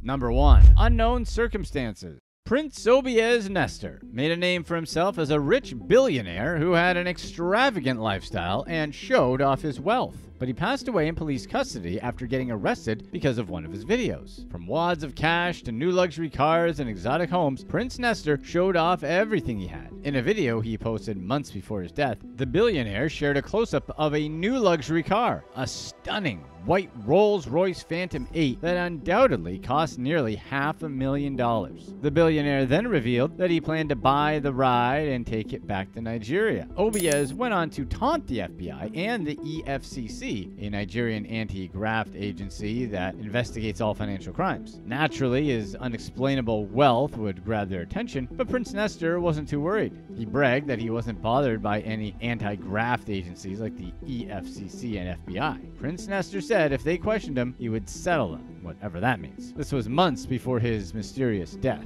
On January 8th, 2021, he posted a brow-raising video of himself in his opulent Dubai home surrounded by an unbelievable amount of money. He made a show of counting and waving the wads of dollar bills around. He was probably just showing that he knows all of his numbers and can count. People brag about weird stuff these days. Unsurprisingly, the video garnered a lot of attention because people really like watching other people count stuff. But some of that attention was from people you don't really want to notice you. 4 days later, Prince Obiez posted his video. The police stormed into his house in Dubai and promptly arrested him. It all happened so fast, and in no time, Prince Nestor was completely isolated from his friends and family. They didn't even let him contact or speak to his lawyer. He was held in custody by the CID for interrogation. Prince Obiez's arrest shook the internet, but what happened just a few days later was more surprising. By the end of January 2021, Prince Obiez had passed away in police custody under mysterious circumstances. To this day, no one is still quite sure what happened to him. What are some of the weirdest scams criminals actually come up with? Let's get right to it with number 6, a vacation to Scambiza. Hannah Jones thought she had booked a luxury Ibiza vacation villa for her and her friends, but lost thousands of dollars to an Airbnb scam. The charity worker found the fake property on Airbnb's app. The listing looked legitimate, with photos and positive reviews, and the host, Anna, had a verified identity and superhost status. Jones read 31 positive reviews that raved about how gorgeous the villa was and how accommodating Anna had been during their stay. Since Anna specified that she wanted to talk to people directly before they booked, Jones contacted the host for details. This didn't raise any alarms with Jones, as it's a common practice for the host to speak to a potential guest. After some communication, Anna sent Jones a payment link, and the $3,700 for her vacation with her friends was set. The link looked like it was to Airbnb, but it was actually a fake page mimicking the site. After paying, Jones received no further communication about the booking. Sensing something was wrong, she contacted Airbnb's fraud team and sent screenshots. They weren't very cooperative. The popular vacation housing platform had no information about the booking, and the original listing disappeared. Jones spoke to a representative on the phone who laughed at her, the hallmark of a great customer service rep, saying there was nothing they could do about payments outside of the platform. The chic Ibiza villa wasn't the only fake listing on the platform. Jones came across another fake property while browsing villas, which also instructed users to contact the host directly for more information. Other users reported similar situations where they would find a listing with a host that wanted to talk directly. Once the guests paid the scammers, the listing would disappear and their money would be gone. Airbnb eventually fully compensated Jones and permanently removed the host from its site. The platform released a statement reminding guests to communicate with hosts and make payments through Airbnb exclusively and not to engage away from the site. Number 5. Broken seal.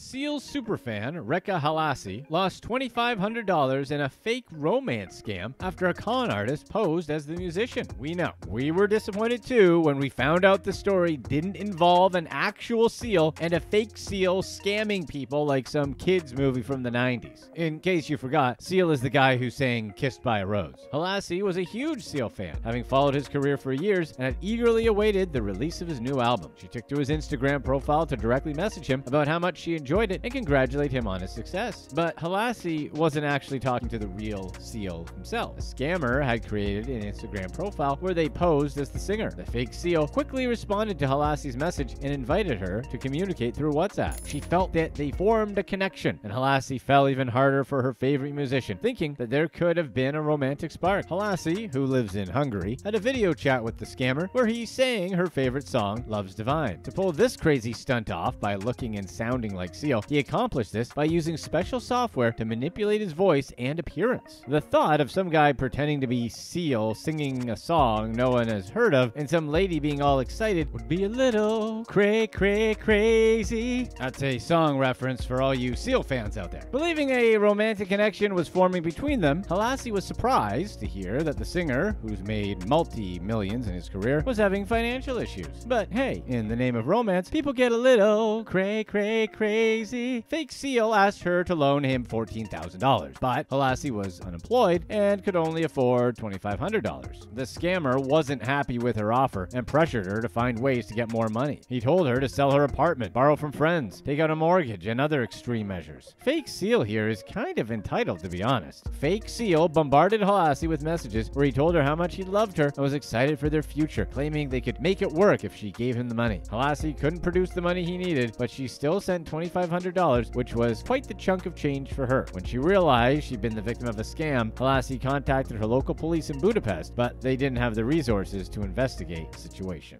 Number 4. A musky stench. Jan McGee, a longtime Florida principal, lost her job after unfortunately trying to send $100,000 in school funds to a scammer posing as the one and only Elon Musk. McGee worked at the Burns Science and Technology Charter School in Oak Hill, Florida, and jumped at the opportunity when Elon Musk offered to invest millions into the school. The only catch was that he needed an upfront payment, which makes sense for one of the richest men in the world. The fake Musk and McGee corresponded for at least 4 months. They spoke about educational initiatives and the school's needs, which seemed to interest the billionaire. The $100,000 upfront fee was a small price to pay for the millions of dollars Musk was supposed to give the school. McGee wrote a check on the school's behalf and unknowingly sent it to the scammer. Luckily, as we had said earlier, she tried to. The money didn't get far, as the school's business manager learned of the arrangement and canceled the transaction before the check could clear. Co-workers and staff members warned McGee that she was talking to an imposter and not the real Elon Musk, but she didn't listen. Against their advice, she didn't stop corresponding with the scammer. McGee had a long-standing interest in getting financial support from Musk for the STEM school and had been reaching out to him for years. In her mind, he'd finally responded to her. When the scam came to light, several administrators threatened to quit if they had to keep working for McGee. She held a meeting with board members, administrators, and the community to apologize for her action. Although she admitted to making a mistake, McGee couldn't save her job. She resigned after staff, board members, administrators, and the community lost respect for her and believed she could no longer effectively lead the school. Number 3. The Barcode Bandit.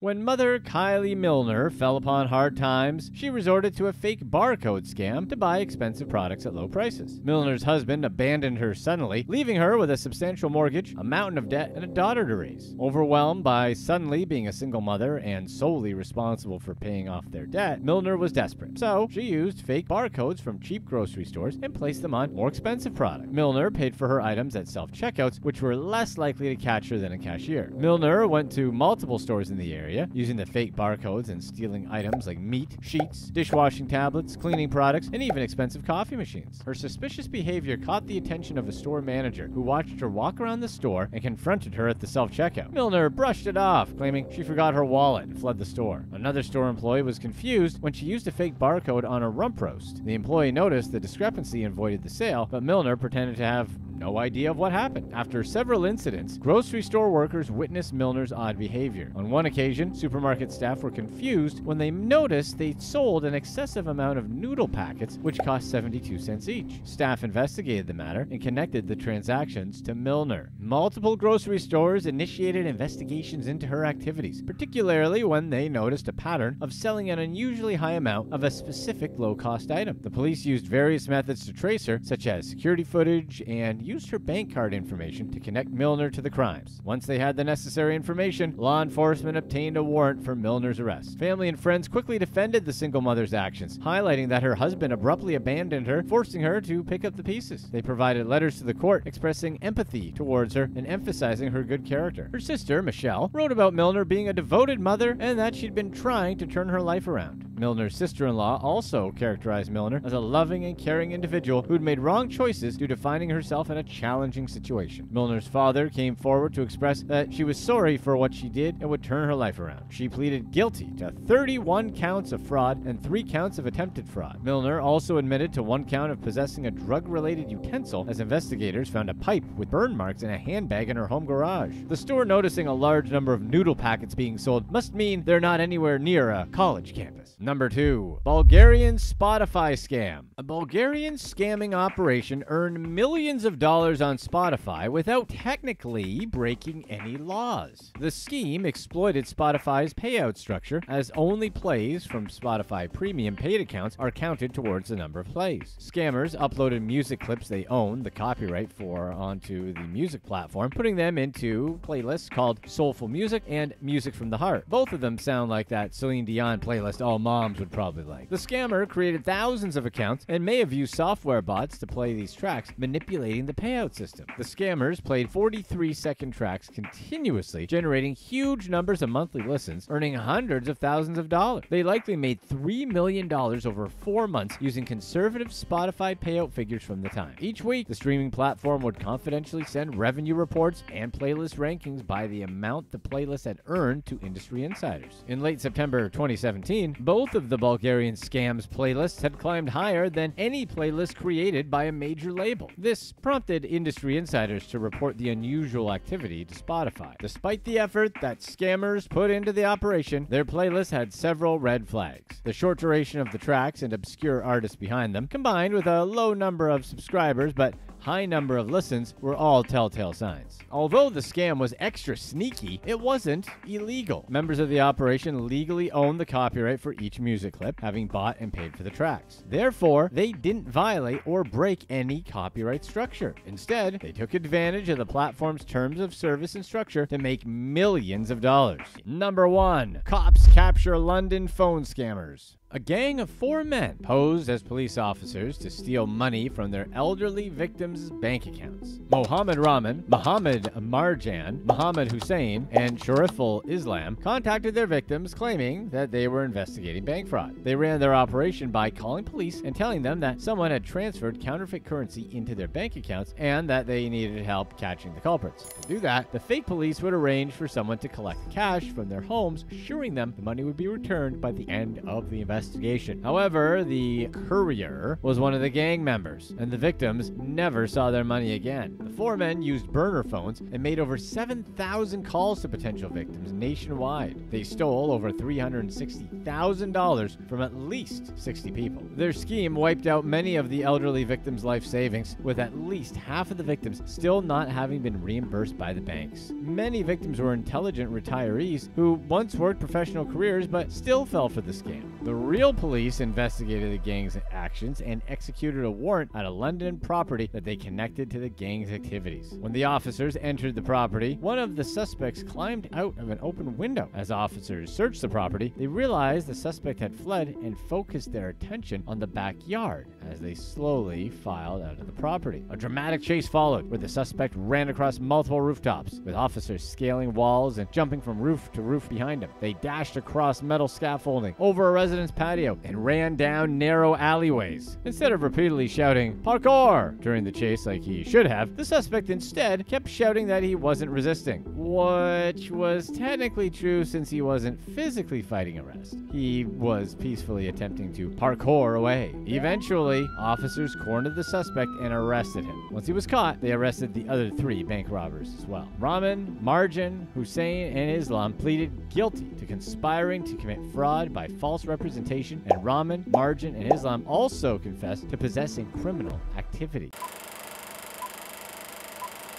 What are some of the strangest crimes people actually do? Let's start with number 6, the talented Miss Nasirova. Victoria Nasirova has made quite a name for herself in the tabloids with her twisted and criminal escapade. Her story's like something out of a spy movie, filled with poisons, fake identities, and people turning up not alive. In August 2016, Nasirova hatched this wild plan to poison her lookalike eyelash artist Olga Tsvik with a special cheesecake laced with a potent Russian tranquilizer and then take over her life. Nasirova was pretty smart to use cheesecake. Anyway, Nasirova showed up at Tsvik's place in Queens pretending she needed some emergency eyelash magic. As a thank you, she brought along a cheesecake from a fancy bakery. Nasirova ate 2 slices and offered the third to Tsvik. Within minutes of devouring that tainted treat, Tsvik started feeling sick. And we're not talking about bubble guts type sick, more like she's puking her guts out type sick. Taking advantage of Olga's weakened state, Nasirova swiped her passport, cash, and employment card. She even went the extra mile and tried to make it look like Olga killed herself by scattering pills everywhere. What's really crazy is that Nasirova actually ate 2 of the 3 slices of cake, so it was like playing Russian roulette. Luckily, Zvik survived the poisoning ordeal. It was her sister who stumbled upon the scene, quickly called the cops, saving her life. This wasn't Nasirova's first time doing something like this either. She was linked to another similar case back in Russia, where her neighbor, Alla Alexenko, met a terrible end. Nasirova managed to escape the clutches of justice by fleeing to the good old US of A. Nasirova was also accused of pumping guys she met on dating sites full of substances, making them drowsy, and robbing them too. You're probably thinking, wow, she sounds great. Can she be Russia's sweetheart and America's sweetheart? Well, no, she can't. She has to choose. Justice eventually caught up with Nasirova. Alexenko's daughter, who was also living in New York, was horrified to discover that this Nasirova was living just a stone's throw away in Brooklyn. Alexenko had hired a private eye to track Nasirova down, and that's when she was finally hauled in. In the courtroom, Nasirova strutted in, dressed casually like she didn't have a care in the world. But the judge wasn't messing around. He slapped her with a 21-year prison sentence, cutting her some slack by shaving off 4 years from the maximum punishment of 25 years for some reason. You'd think she'd show some remorse, but oh no. Instead, Nasirova started yelling and cursed out the judge right in the courtroom. Number 5. Trying not to exist.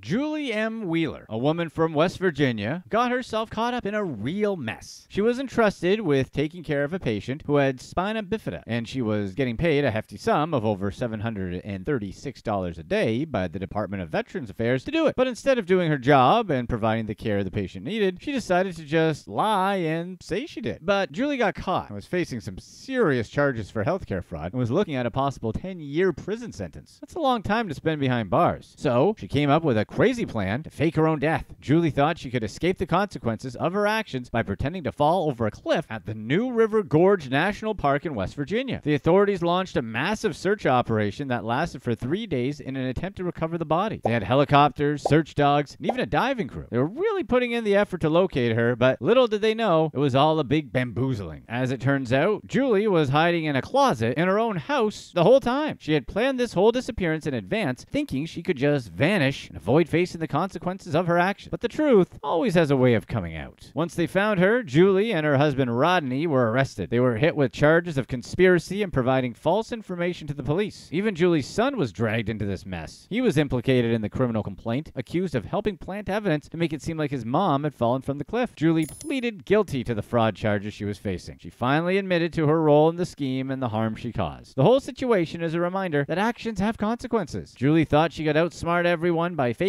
her passing, but she ended up getting caught and bringing trouble upon herself and her family instead. Number 4. It's no biggie. Clayton Jacobs, a cunning fraudster from Florida, executed a strange plan when he checked into the glamorous Mondrian Hotel in Manhattan. The strange part about it was this. He used the name Biggie Smalls, the name famously associated with the late rapper. For a whopping 3 months, Jacobs reveled in the lap of luxury, amassing an astonishing bill totaling over $47,000. You'd think someone would have made the connection, but the hotel staff completely missed the significance of the name. American Express eventually started rejecting Jacobs' credit card charges after his extravagant spree, but it took the hotel an additional month before they finally caught on and took action. It's weird that no one realized the association with the legendary rapper Christopher Wallace, who tragically lost his life in 1997. Even the hotel employees who had seen the name Biggie Smalls on the guest list failed to connect it to the iconic rapper. It wasn't until after the news of Jacob's scam broke that they realized the extent of their oversight. One can't help but wonder how such an audacious scheme went undetected for so long. During his stay, Jacobs indulged in the finer thing, but the specific details of his purchases aren't disclosed in the lawsuit. Nevertheless, it's safe to assume that his extravagant bill included lavish room service, exquisite dining experiences, and indulging in the hotel's upscale amenities, all on someone else's tab. Jacobs managed to enjoy the Mondrian Hotel's lavish accommodations for a staggering 3 months before his grand charade was exposed. The hotel has taken legal action against him to recover the outstanding balance of $47,197.95. How he managed to maintain his deceptive facade for such an extended period remains a mystery. As of now, there are no reported criminal complaints against Clayton Jacobs regarding his scam. The motive behind his choice of the Biggie Smalls alias and his ability to fly under the radar for several months continue to intrigue those following this odd tale of deception and indulgence. It's a case that'll forever be notorious. Number 3. The Fresh Breath Bandit. The Fresh Breath Bandit, a nickname given to a suspect by the York Regional Police in Markham, Ontario, has gained notoriety for his minty act of shoplifting. On the evening of December 17th, he entered a pharmacy and carried out daring heist. Surveillance captured the thief walking down several aisles before stopping in front of a rack of candy. In a meticulously planned operation, he started filling up garbage bags with packages of chewing gum. After loading one bag, he left and returned moments later to fill another. The stolen gum, valued at $1,528, was a significant haul, and the York Regional Police have released the security footage to the public in the hopes of identifying the suspect. While theft obviously isn't uncommon, it's a little strange to think about what he planned to do with all that gum. Interestingly, this isn't the first time a similar crime has occurred. According to reports, a comparable gum theft took place at the same store a year earlier. Additionally, there were reports of gum being stolen from a nearby store on the same night. The repetition suggests the possibility of a serial gum thief, and the crime remains unsolved. It left detectives with nothing to chew on. Number 2, the fake kidnapping. Larry Wayne Price Jr., a resident of Tazewell County, embarked on a journey of deception and fraud, leaving a trail of chaos in his wake. First and foremost, Larry Price Jr. is a scammy type of guy, as in, he's always wearing his scamming underoos. Price engaged in a series of schemes, defrauding multiple companies in the coal mining industry. With a plan in motion, he embezzled a staggering sum of $20.3 million from these companies. Now, let's dive into the perplexing case of Price's alleged abduction. He came up with an elaborate story claiming to have been kidnapped and robbed for his keys and firearm before being thrown out of a van into the street. But when the FBI questioned him, he changed the story. Now it was the notorious Pagans Motorcycle Club that kidnapped him. As a side note, it's probably not the best idea to call out a notoriously, let's call it, a hands-on motorcycle club for a crime they didn't commit. You probably don't want these guys even knowing your name, let alone accusing them of something they didn't do. They probably wouldn't have a problem actually doing it. Price resided in a mansion, and it was a testament to his ill-gotten wealth. Situated in the grandeur of Billings, Montana, this residence spanned an astonishing 26,000 square feet. Valued at over $10 million,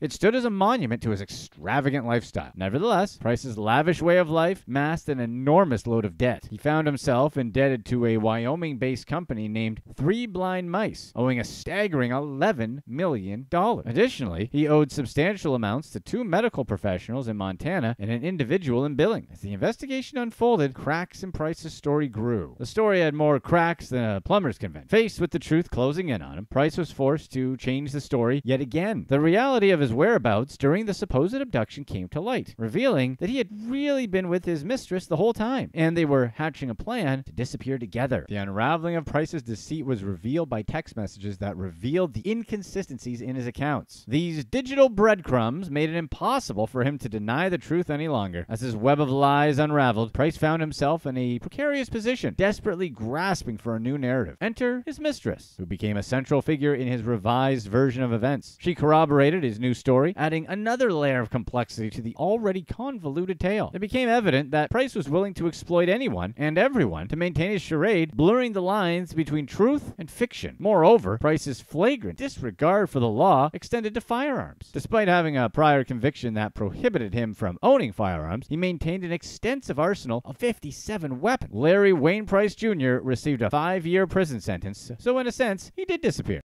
Number 1. Sleepwalking? Marius Petricus from Killingworth in the UK created a havoc-filled spectacle when he targeted a local pub. Petricus broke into City Tavern, situated in the heart of Newcastle, late at night. Once Petricus got inside, he walked behind the bar and grabbed the drink and inexplicably went on a rampage. His path of destruction knew no bounds as he trashed the bar, overturning furniture and barricading himself with beer barrels and anything he could find. Then the pub's owner, David King, arrived the next morning and faced the grim reality of financial losses exceeding £21,000. This was an especially devastating blow considering the pub was already struggling due to the pandemic shutdown. King called the cops, and when they arrived, they were met with a surprising sight. Petricus fast asleep on a sofa inside the bar, like a destructive little cherub. But when they tried to apprehend him, things took an intense turn. The police had to taser Petricus, a jaw-dropping 6 times in their desperate attempts to subdue him. Remarkably, Petricus remained defiant in the face of this repeated electrical massaging. Driven by a desperate desire desire to escape, Petricus took a daring leap out of a window. Hey, it worked in Die Hard. However, it resulted in a head injury. Petricus's bid for freedom was short-lived as he recklessly charged at the police officers who swiftly took him into custody. This wasn't the first instance of Petricus unleashing such destructive tendencies, as he had previously been in a physical altercation that caused criminal damage against a former landlord. Petricus pleaded guilty to the burglary charges. The court system swiftly delivered its judgment, sentencing him to 12 months behind bars, but due to the time already served in jail, Petricus was released almost immediately. And we're pretty sure we know what bar he didn't go to when he got out.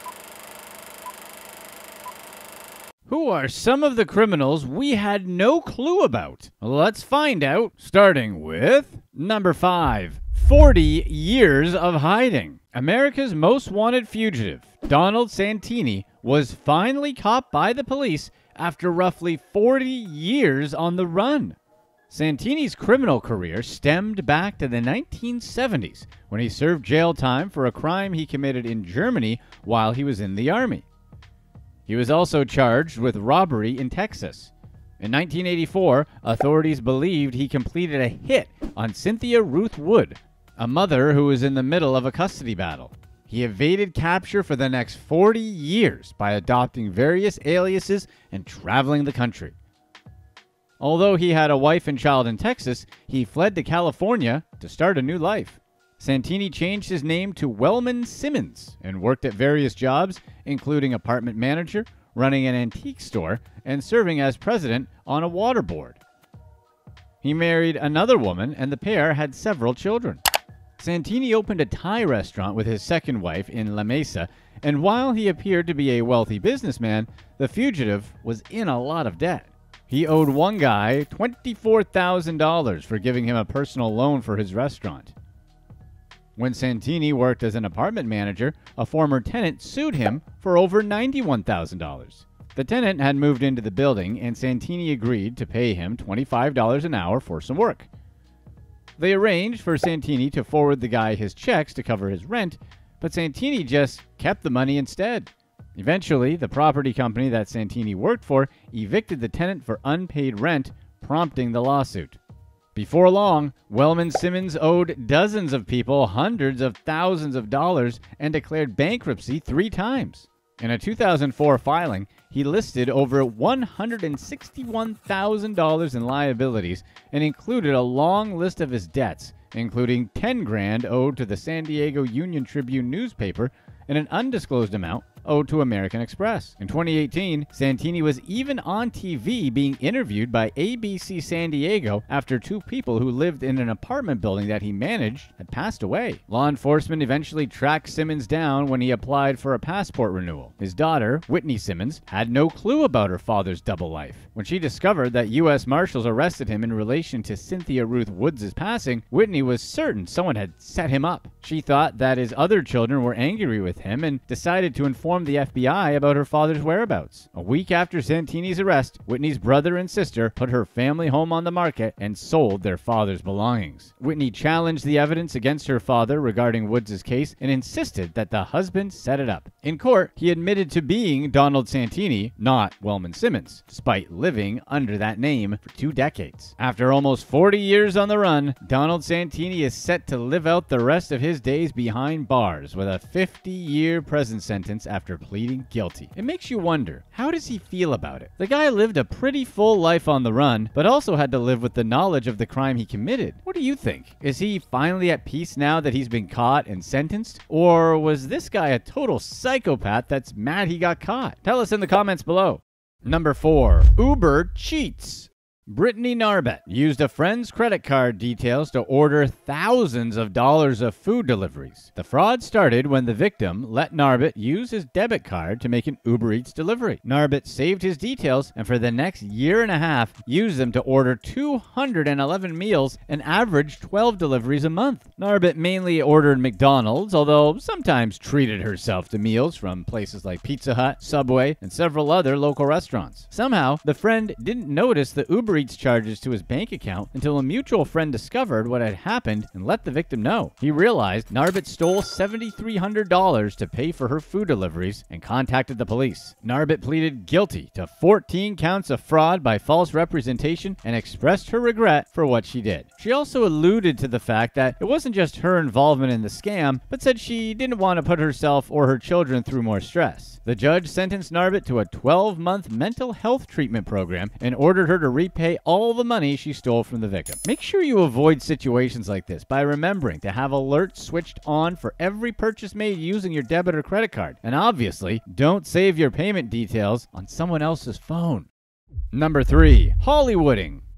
Anne Dunlop conned her family out of $43,000 in a bogus Hollywood actress fraud. Dunlop, who lived with her husband and an unnamed female roommate, told family members that her roommate was about to have her big break in Hollywood and was being lined up for some million-dollar contracts. She claimed that the future star's manager was U.S. entertainment executive Irving Azoff, and that the woman was mingling with A-listers such as Beyonce and Leonardo DiCaprio. Dunlop convinced her brother, David Bunton, that the roommate needed cash to tide her over until the money from her Hollywood contracts arrived. David was a former life science company CEO who sold his business for some pretty good money and gave her a loan. Anne also targeted her sister Jean and brother-in-law Steve Allen, who thought that Dunlop and her roommate had champagne on tap at their fancy London residence. Although Anne's roommate was bound to be a star, Anne asked Jean and Steve to help pay her bills because she just didn't have the money. After learning that Irving Azoff was representing the actress, David handed the pair $6,100 to help build her career. The two women also mentioned working on movies with Michael Keaton and Quentin Tarantino. The alleged actress said she went to the Oscars to network and had met Leonardo DiCaprio while working on a marketing campaign for Chanel. Anne also told her family that the woman was going to star in the movie version of Wicked, directed by Tim Burton. David didn't know the exact figure that the fraudster would earn for the movie, but believed it would be millions of dollars. So, being a good brother, he loaned Dunlop $33,000 when he learned she and her husband were struggling to make ends meet. David also covered at least one of their utility bills. Then, months passed, and nothing was even attempted to be repaid. The woman was supposed to appear in the Chanel Christmas commercial, but when it aired, David noticed that she wasn't in it. So naturally, he grew suspicious of his sister and her friend and hired a private investigator to keep an eye on the woman. He wanted to know if the alleged soon-to-be star was actually represented by Azoff, or if his sister had lied to him. David and Alan were under the impression Anne and the woman lived a movie star lifestyle in London. When they visited Anne's place for her birthday party, there was an endless supply of champagne. The two men also noticed that the woman liked to shop at Harrods, an expensive luxury department store, and had designer handbags. While living extravagantly, the women turned to Alan for help covering Dunlop's $730 gas bill that she said she couldn't afford. Dunlop said she would repay Alan in 2 weeks, as she had a large sum of money in her bank account, but it wasn't available immediately because it was tied up in an investment fund. She also told her family members that Tim Burton collected her roommate's debit and credit cards and put them in a safe, which is such a weird thing to say Tim Burton did with no explanation. Anne was eventually found guilty of defrauding her family out of $43,000. She said in court that she really believed the actress had starred in the movie she told her family about. She added that she asked her family for money when her husband got sick and stopped working. Anne also mentioned that the woman was going to appear on a U.S. TV show and had already filmed an episode for it. Dunlop and her accomplice agreed to pay David and Alan all of the money they took. People never expect their own siblings to scam them, unless your sibling is Logan Paul. Number 2. Breaking Bad, the math version. Math teacher Jeffrey Scott Blake kept a host of illegal substances and related paraphernalia in his RV. He had worked for Citrus County School District in Florida since 2001. Law enforcement first discovered a glass pipe in Blake's pocket that had traces of illegal substances and discovered 3 clear plastic bags inside 2 eyeglass cases which contained multiple illegal substances. They executed 2 search warrants at the veteran teacher's home where they discovered large quantities of illegal illegal substances and items associated with selling those illegal things. Authorities arrested Brake, holding him on a $21,000 bond. Although all school district employees had to go through FBI Level 2 background checking, Brake's illegal activities were undetected.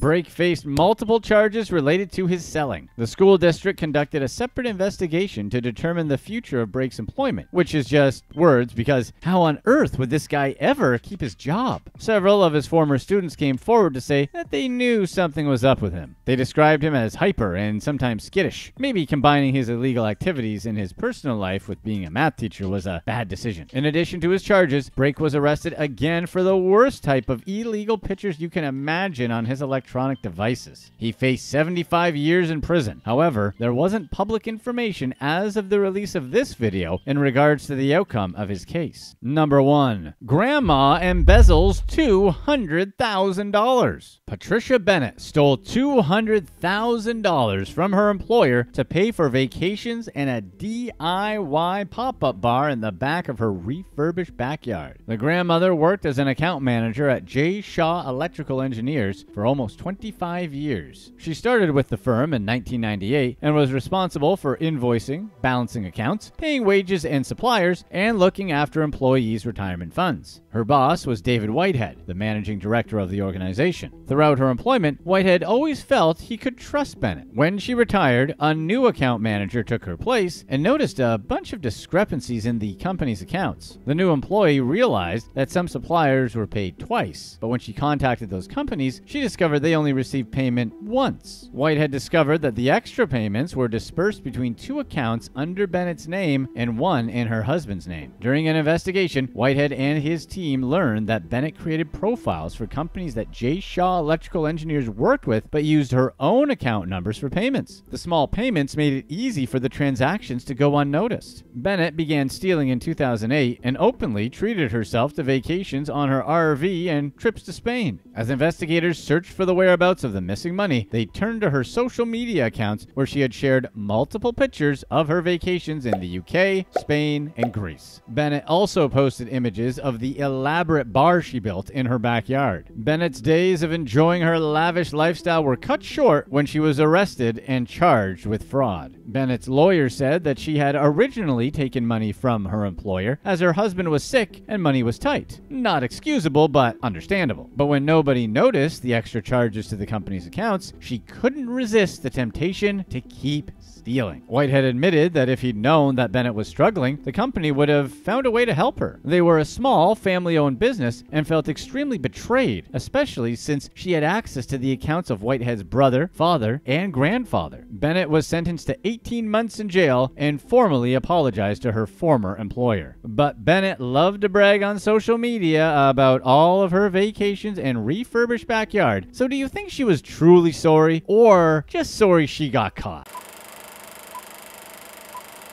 Can things get any worse for these unlucky people? Let's dive in and find out, starting with number 5. The cure for a broken heart is $9 million. Keith King won almost $9 million from his wife's lover after an affair ended their marriage. Keith and his wife Danielle lived in North Carolina, a place where jilted husbands can sue affair partners for damages.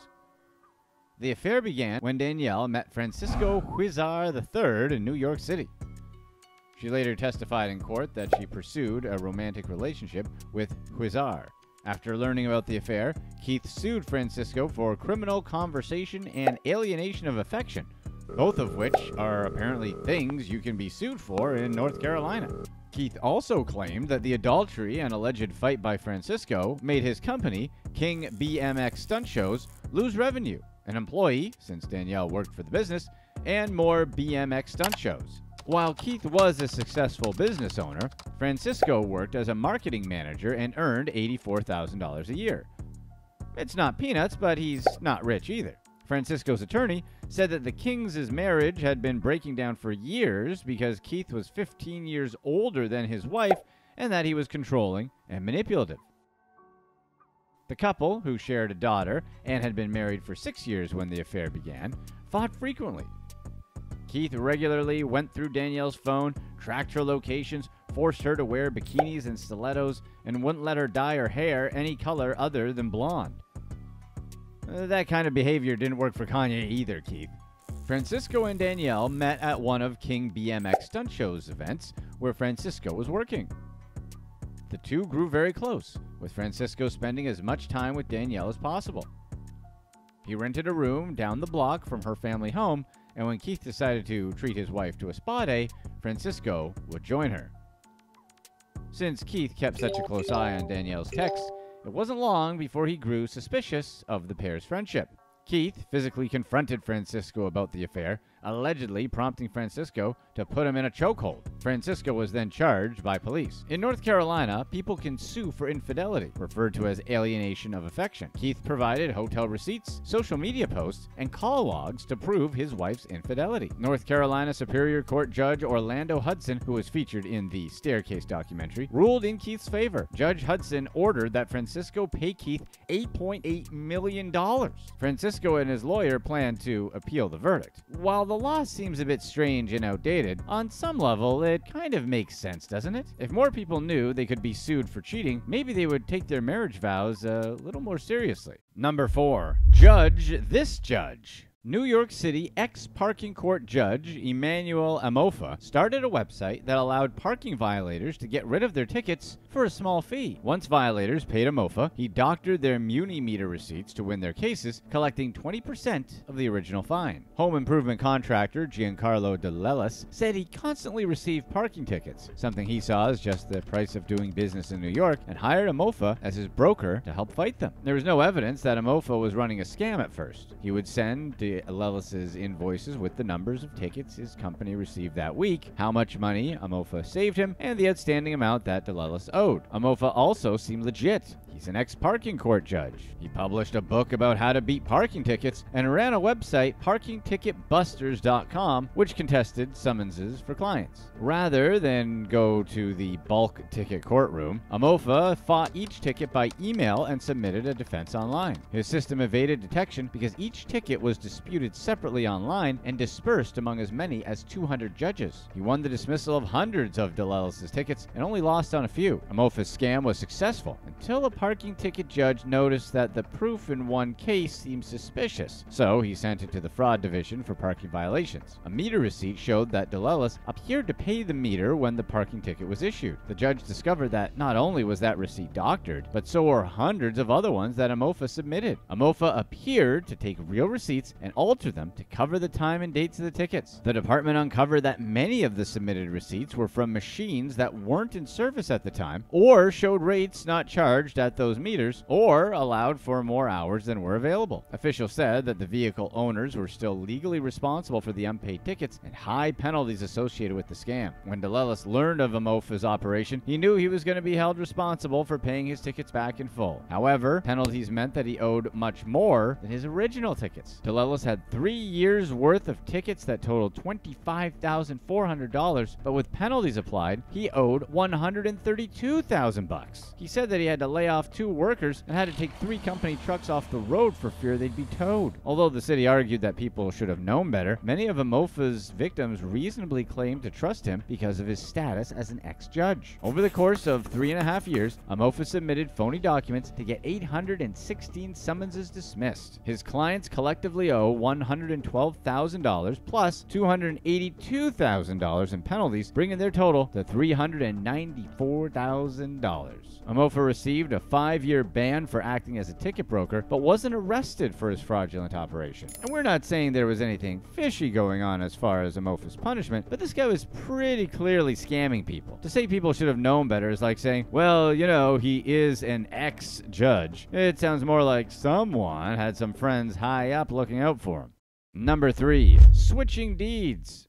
Jess and Jacqueline Moorcroft thought they'd bought their dream home until they learned they were the victims of a mortgage scam. The Moorcrofts purchased the $1.26 million property in Queensland, Australia. They moved in and raised their 2 daughters in the 3-bedroom home. After living there for years, the Moorcrofts discovered they never legally owned the property. According to the previous owner, a relative used the property as collateral for a loan, which later defaulted. Without the couple's knowledge, the home sold for $2.6 million at an auction 5 years after the Moorcrofts moved in. Before the family moved into the home, the Moorcrofts were told another party may have a claim to the house. They were then told they could proceed with the sale 6 months later and moved in, even though the property was never officially in their names. The previous owner sued the couple, claiming a relative fraudulently mortgaged the property without her consent. Despite the legal drama, the family lived in the house for 5 more years and even renovated the garage into a playroom for the kids. The Supreme Court of Queensland ruled that the couple's property ownership was null and void, as the fraud of another person is what got the mortgage. Additionally, the court found that the Moorcrofts had no legal interest in the property because it was never officially transferred into their names. Although they thought they owned the house outright, when the property was sold again, the Moorcrofts realized they had lost everything. They moved into a rental property and began legal proceedings. The Supreme Court ruled that the state owed the Moorcrofts $2.7 million for damages of breach of contract and ordered the government to pay. The ruling confirmed that the state was liable as the couple was deprived of their equitable interest in the property. In response, the government said that the Moorcrofts had to seek recovery for damages from the original owner first. The government claims that since the Moorcrofts never actually owned the property, they weren't direct victims of fraud. That's some mental gymnastics there, isn't it? Having already spent a back-breaking $300,000 in legal fees, the couple started a petition demanding the state pay, which gathered over 17,000 signatures. At the time of this video, the Moorcrofts are still trying to get their money back. And it's such a cliche government thing to say, isn't it? Oh, we don't have to pay because you weren't a direct victim. You only spent your life savings on a house, lived in it for 5 years, and were forced out by the real victim. Also, you owe us taxes for that thing you did a few years ago. Number 2, not her couch. Scammers hacked Monique Sherman's Facebook to post fake ads for items that didn't exist. Hackers compromised Sherman's details and locked her from her Facebook and Instagram profiles. Then they posted ads on her accounts, letting buyers think they were buying stuff. The scam started when Sherman was posting on her accounts one morning. The page started flickering, and then she was asked to put in her password. But when she tried to, it didn't work. She started getting confusing notifications on her phone claiming she was selling things. Sherman watched as scammers sold a couch from her account that she had never even seen before. It was annoying, but it wasn't a real problem. Then strangers started coming to her door to pick up the stuff they purchased. Victims paid online and turned up at her door, one demanding the sofa they spent $300 for. 3 other people showed up as well, also demanding the stuff they paid for, each becoming irate when Sherman didn't have anything they bought or their money. Fearing other angry, deceived buyers would show up, Sherman fought to remove the ads, but some remained, including the ad for the sofa. There were enough angry victims that she had to install a home security surveillance system and put up pictures of the police report she filed on her front door. Sherman widely republished the sofa ad, warning that it's a scam and encouraging others not to fall for it. But really, who pays for things on Facebook Marketplace or Craigslist before checking it out in person? What are some of the weirdest crimes people do? Let's get right to it with number 5, the decaying practice. James Tolliver Craig, a dentist from Aurora, Colorado, allegedly went after his 43-year-old wife, Angela James, by poisoning her. James took his wife to the hospital as she was complaining of dizziness and severe headaches. When they got to the hospital, her condition quickly deteriorated, and doctors moved her to the ICU and placed her on a ventilator. Not long after, Angela's medical team couldn't find any brain activity, and she was taken off life support. They were suspicious of her rapid deterioration and reported the incident to the police. An investigation into James's online searches gave a much clearer picture of what exactly had happened to his wife. He'd searched for places to buy oleander, a poisonous plant, looked up how much pure arsenic is necessary to be fatal for a human, and searched to see if arsenic would be detectable in an autopsy. It wasn't the first time James attempted to poison his wife. His sister informed police that James had poisoned Angela 5 to 6 years before and tried to make it look like she did it herself. The last time, James had given Angela an unknown substance. He told her he had planned to, let's just call it, off himself. So he had given her the unknown substance so she wouldn't find him or try to save him. The lethal substances in James's system would have kicked in before the substances in Angela's bloodstream wore off. As James's actions would suggest, the couple's marriage was unhappy. He was on the edge of bankruptcy for a second time, and Angela had told her sister that their financial situation was dire. James ordered a shipment of arsenic to be dropped off at their home and had potassium cyanide delivered to his office. Before admitting Angela to the hospital, James informed his office manager that he was expecting a package and instructed her not to open it. However, when the package arrived, another employee opened it anyway. The office manager looked inside and found a circular canister with a biohazard sticker and a potassium cyanide label.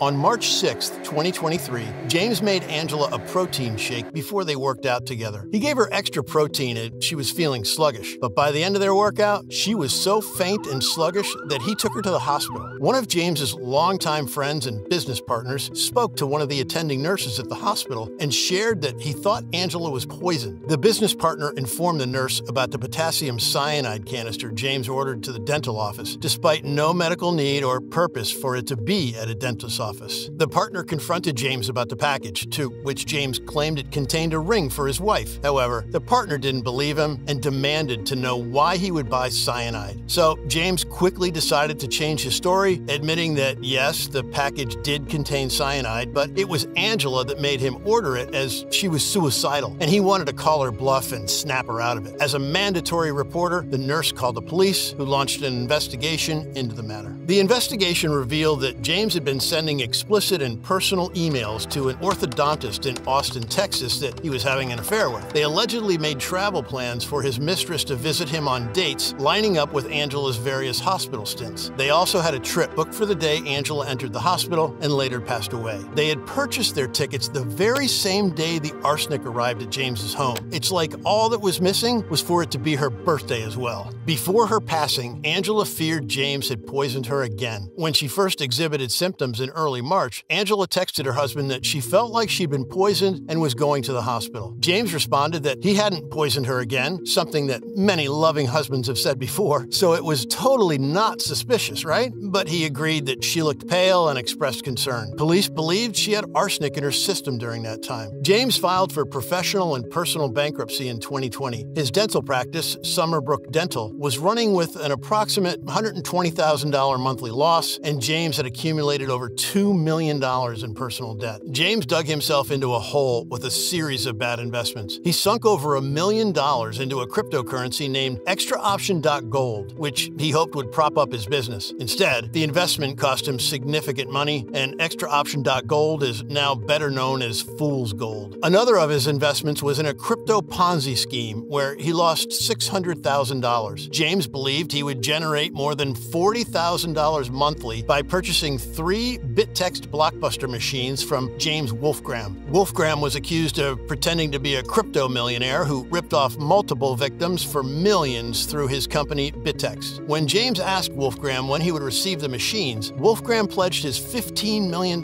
Florida home as collateral for the joint venture in a personal guarantee and collateral agreement. Unfortunately for James, Wolfgram didn't disclose that he didn't and never had owned the home in question. By the time James filed for the bankruptcies, he was hemorrhaging money. He owed the IRS $314,998 and had $750,000 in other debts, including over $200,000 on assorted credit cards. James had 3 life insurance policies on his wife, valued at a little over $80,000, which would have barely made a dent in covering his debts. James didn't think he was at fault for his financial difficulties and blamed those around him instead. He blamed the dental practice issues on Dr. Chris Brady, who, according to James, James suggested he change the business model. James said that the change increased the business's expenses and forced him to bring on a new dentist who was a bad fit. James also claimed that they were buried in debt when they replaced the dentist. He also said he had to take out loans totaling roughly $1.7 million to cover increased expenses. Their business spending didn't exactly match the office's dire financial state. They spent over $60 grand on travel and almost $29,000 on meals and entertainment. James has been charged with the first-degree murder of Angela James and faces additional charges related to the poisoning. If found guilty, he could face life imprisonment. Number 4, just bury it. The former owner of a $15 million estate in California, Johnny Baktoon Liu, had an extensive criminal history that dated back to 1965, with charges that included insurance fraud. In 1999, Liu hired people to sink his $1.2 million yacht to cash in on the insurance money. Liu instructed them to drive the 56-foot craft named Corwell past the Golden Gate Bridge and into international waters, where they would sink it to the bottom. Unfortunately for Liu, the men he hired were undercover police officers in a sting operation. They hid the yacht, but told Liu they had sunk it. He paid them $30,000 in cash and $20,000 in gold watches and reported the luxury boat stolen to American Yachts Limited. The incident was certainly not Liu's first interaction with law enforcement. In 1965, a jury found him guilty of shooting Karen Gervasi, a 21-year-old woman, in his Los Angeles County apartment. He tried to convince the court that Gervasi accidentally did it to herself, but nobody believed him. In 1968, the California Supreme Court reversed the conviction, citing hearsay evidence that shouldn't have been allowed in the trial. While Liu got to walk free, he didn't stay out of trouble for long. In 1977, he was back in court again for going after another person, this time a guy, and the jury found him guilty on 2 counts, and he spent 3 years in prison. Liu passed away in 2015 after suffering from lung cancer. Years after his passing, in October 2022, police discovered a buried Mercedes-Benz on his former Atherton estate, where he lived with his family in the 1990s. Authorities uncovered that Liu reported the vehicle stolen in 1992 and received between $87,000 and $88,000 in insurance money for the stolen car. He buried the vehicle with unused bags of concrete. The police brought cadaver dogs to the scene and picked up the scent of possible human remains, although authorities didn't find any in the vehicle. It's weird that this concrete evidence wasn't concrete at all. Number 3, professional test taking.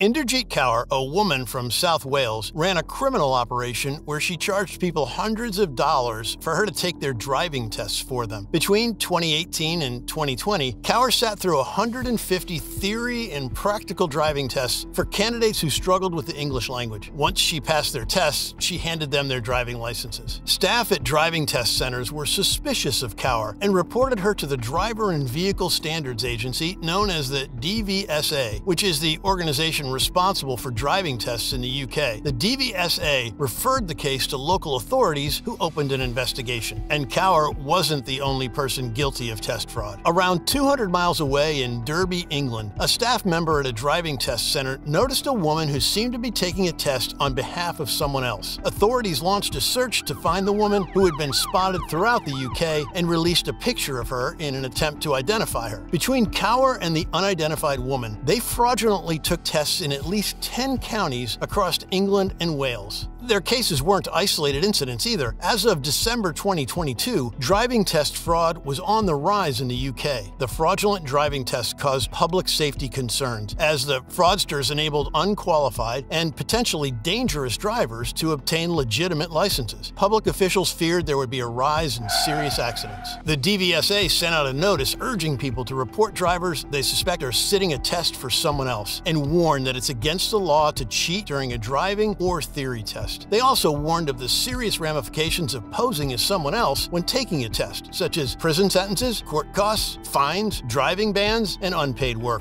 Additionally, the DVSA planned measures to crack down on the situation to prevent any unqualified or unsafe drivers getting behind the wheel. Authorities uncovered Kaur's scheme and arrested her. She pleaded guilty, and the court sentenced her to 8 months in prison. A man guilty of the same crime, who charged over $1,000 per test, was sent to 18 months in jail. Judging from all the bad drivers where we live, the women must be operating here too. At least someone is putting the brakes on this scam. Number 2, faking a city. When the city of Newark entered into a sister city partnership with the United States of Kailasa, or USK, they thought they were establishing a relationship with the first sovereign state for Hindus. However, they'd soon learn that the nation was nothing of what it seemed. The USK nation was created to honor Paramhamsa Nityananda, the so-called Supreme Pontiff of Hinduism, or SPH. The country claimed to have a population of 2 billion practicing Hindus and had its own flag, central bank, and passport. Unfortunately for Newark, the country didn't exist. The Kailasa group, which followed Nityananda's teachings, claimed to have extended campuses in 150 countries and promoted a form of Hinduism centered around its leader's alleged miraculous powers. His powers included delaying the sunrise and teaching cattle to speak Tamil. However, the spiritual leader couldn't find a way to miraculously get himself off of the radar of Indian police, who wanted him on pretty serious charges dealing with, let's just call these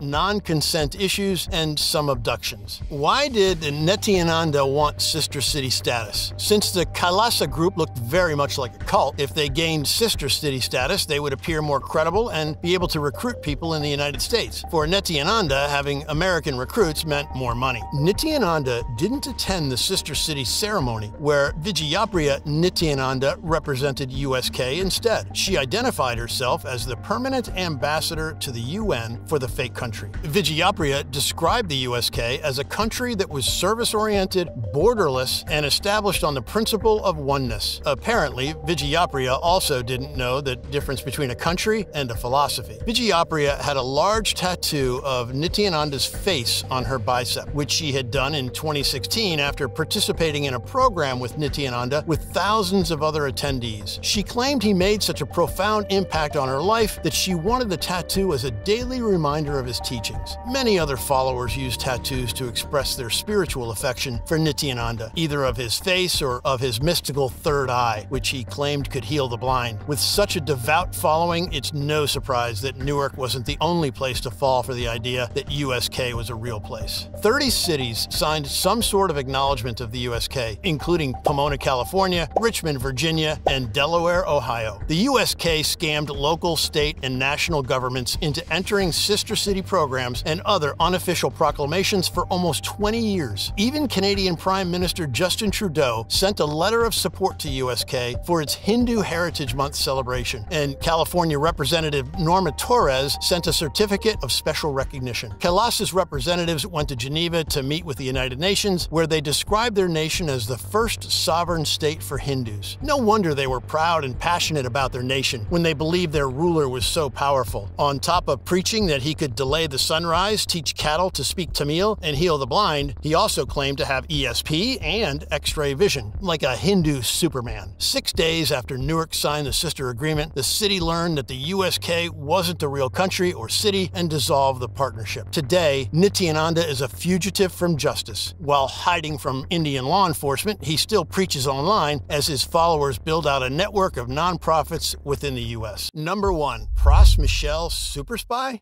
Rapper and former member of the Fugees, Pras Michel accepted millions of dollars from Jolo, a Malaysian financier, to help him make political connections and influence people. Michel met Jolo at a New York City nightclub in 2006. Their relationship developed into a business partnership where Lo paid Michel with money he stole from the Malaysian government to make influential and political connections. Lo leaned on Michel heavily for his political connections and influence. Michel helped Lo by doing things such as reimbursing guests to attend a fundraising dinner for President Obama's 2020 presidential campaign. Allegedly, Michel funneled $1 million of Lo's funds into Obama's campaigns through 20 donors to avoid suspicion. When the Trump administration took office, Lo gave Michel over $100 million to convince then-President Donald Trump to drop a federal investigation into Lo. Understandably, Lo did everything he could to guarantee legal protection against the U.S. government. He allegedly ran one of the biggest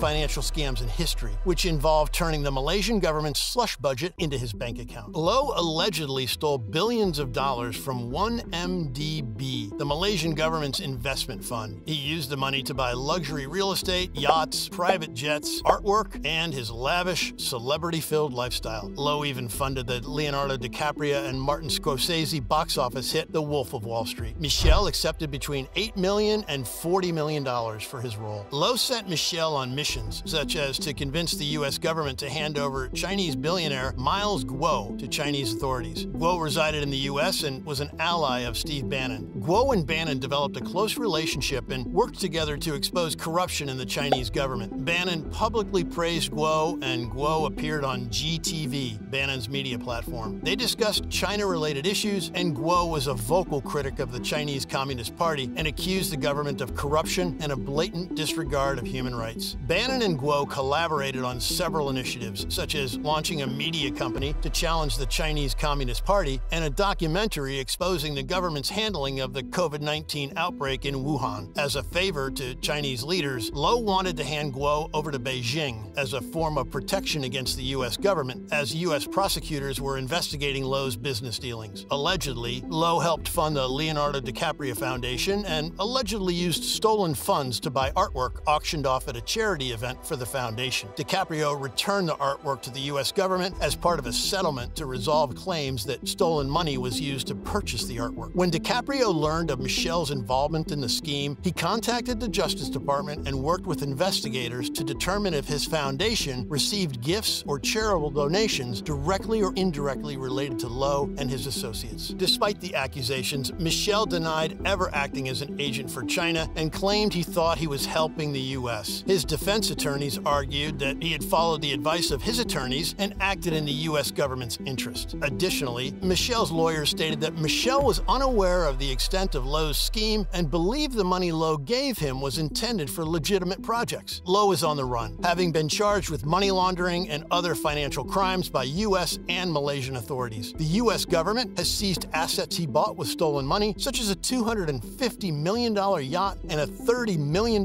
penthouse. While he claims his innocence, many believe Lo is hiding out in China. Michel is currently standing trial for his involvement in Lo's schemes and has pleaded not guilty to conspiracy charges, witness tampering, and failure to register as an agent of China. Just why? Click to watch one of these next videos. Let us know in the comments section what you'd rather have, the ability to never have a hangover or the ability to never get drunk.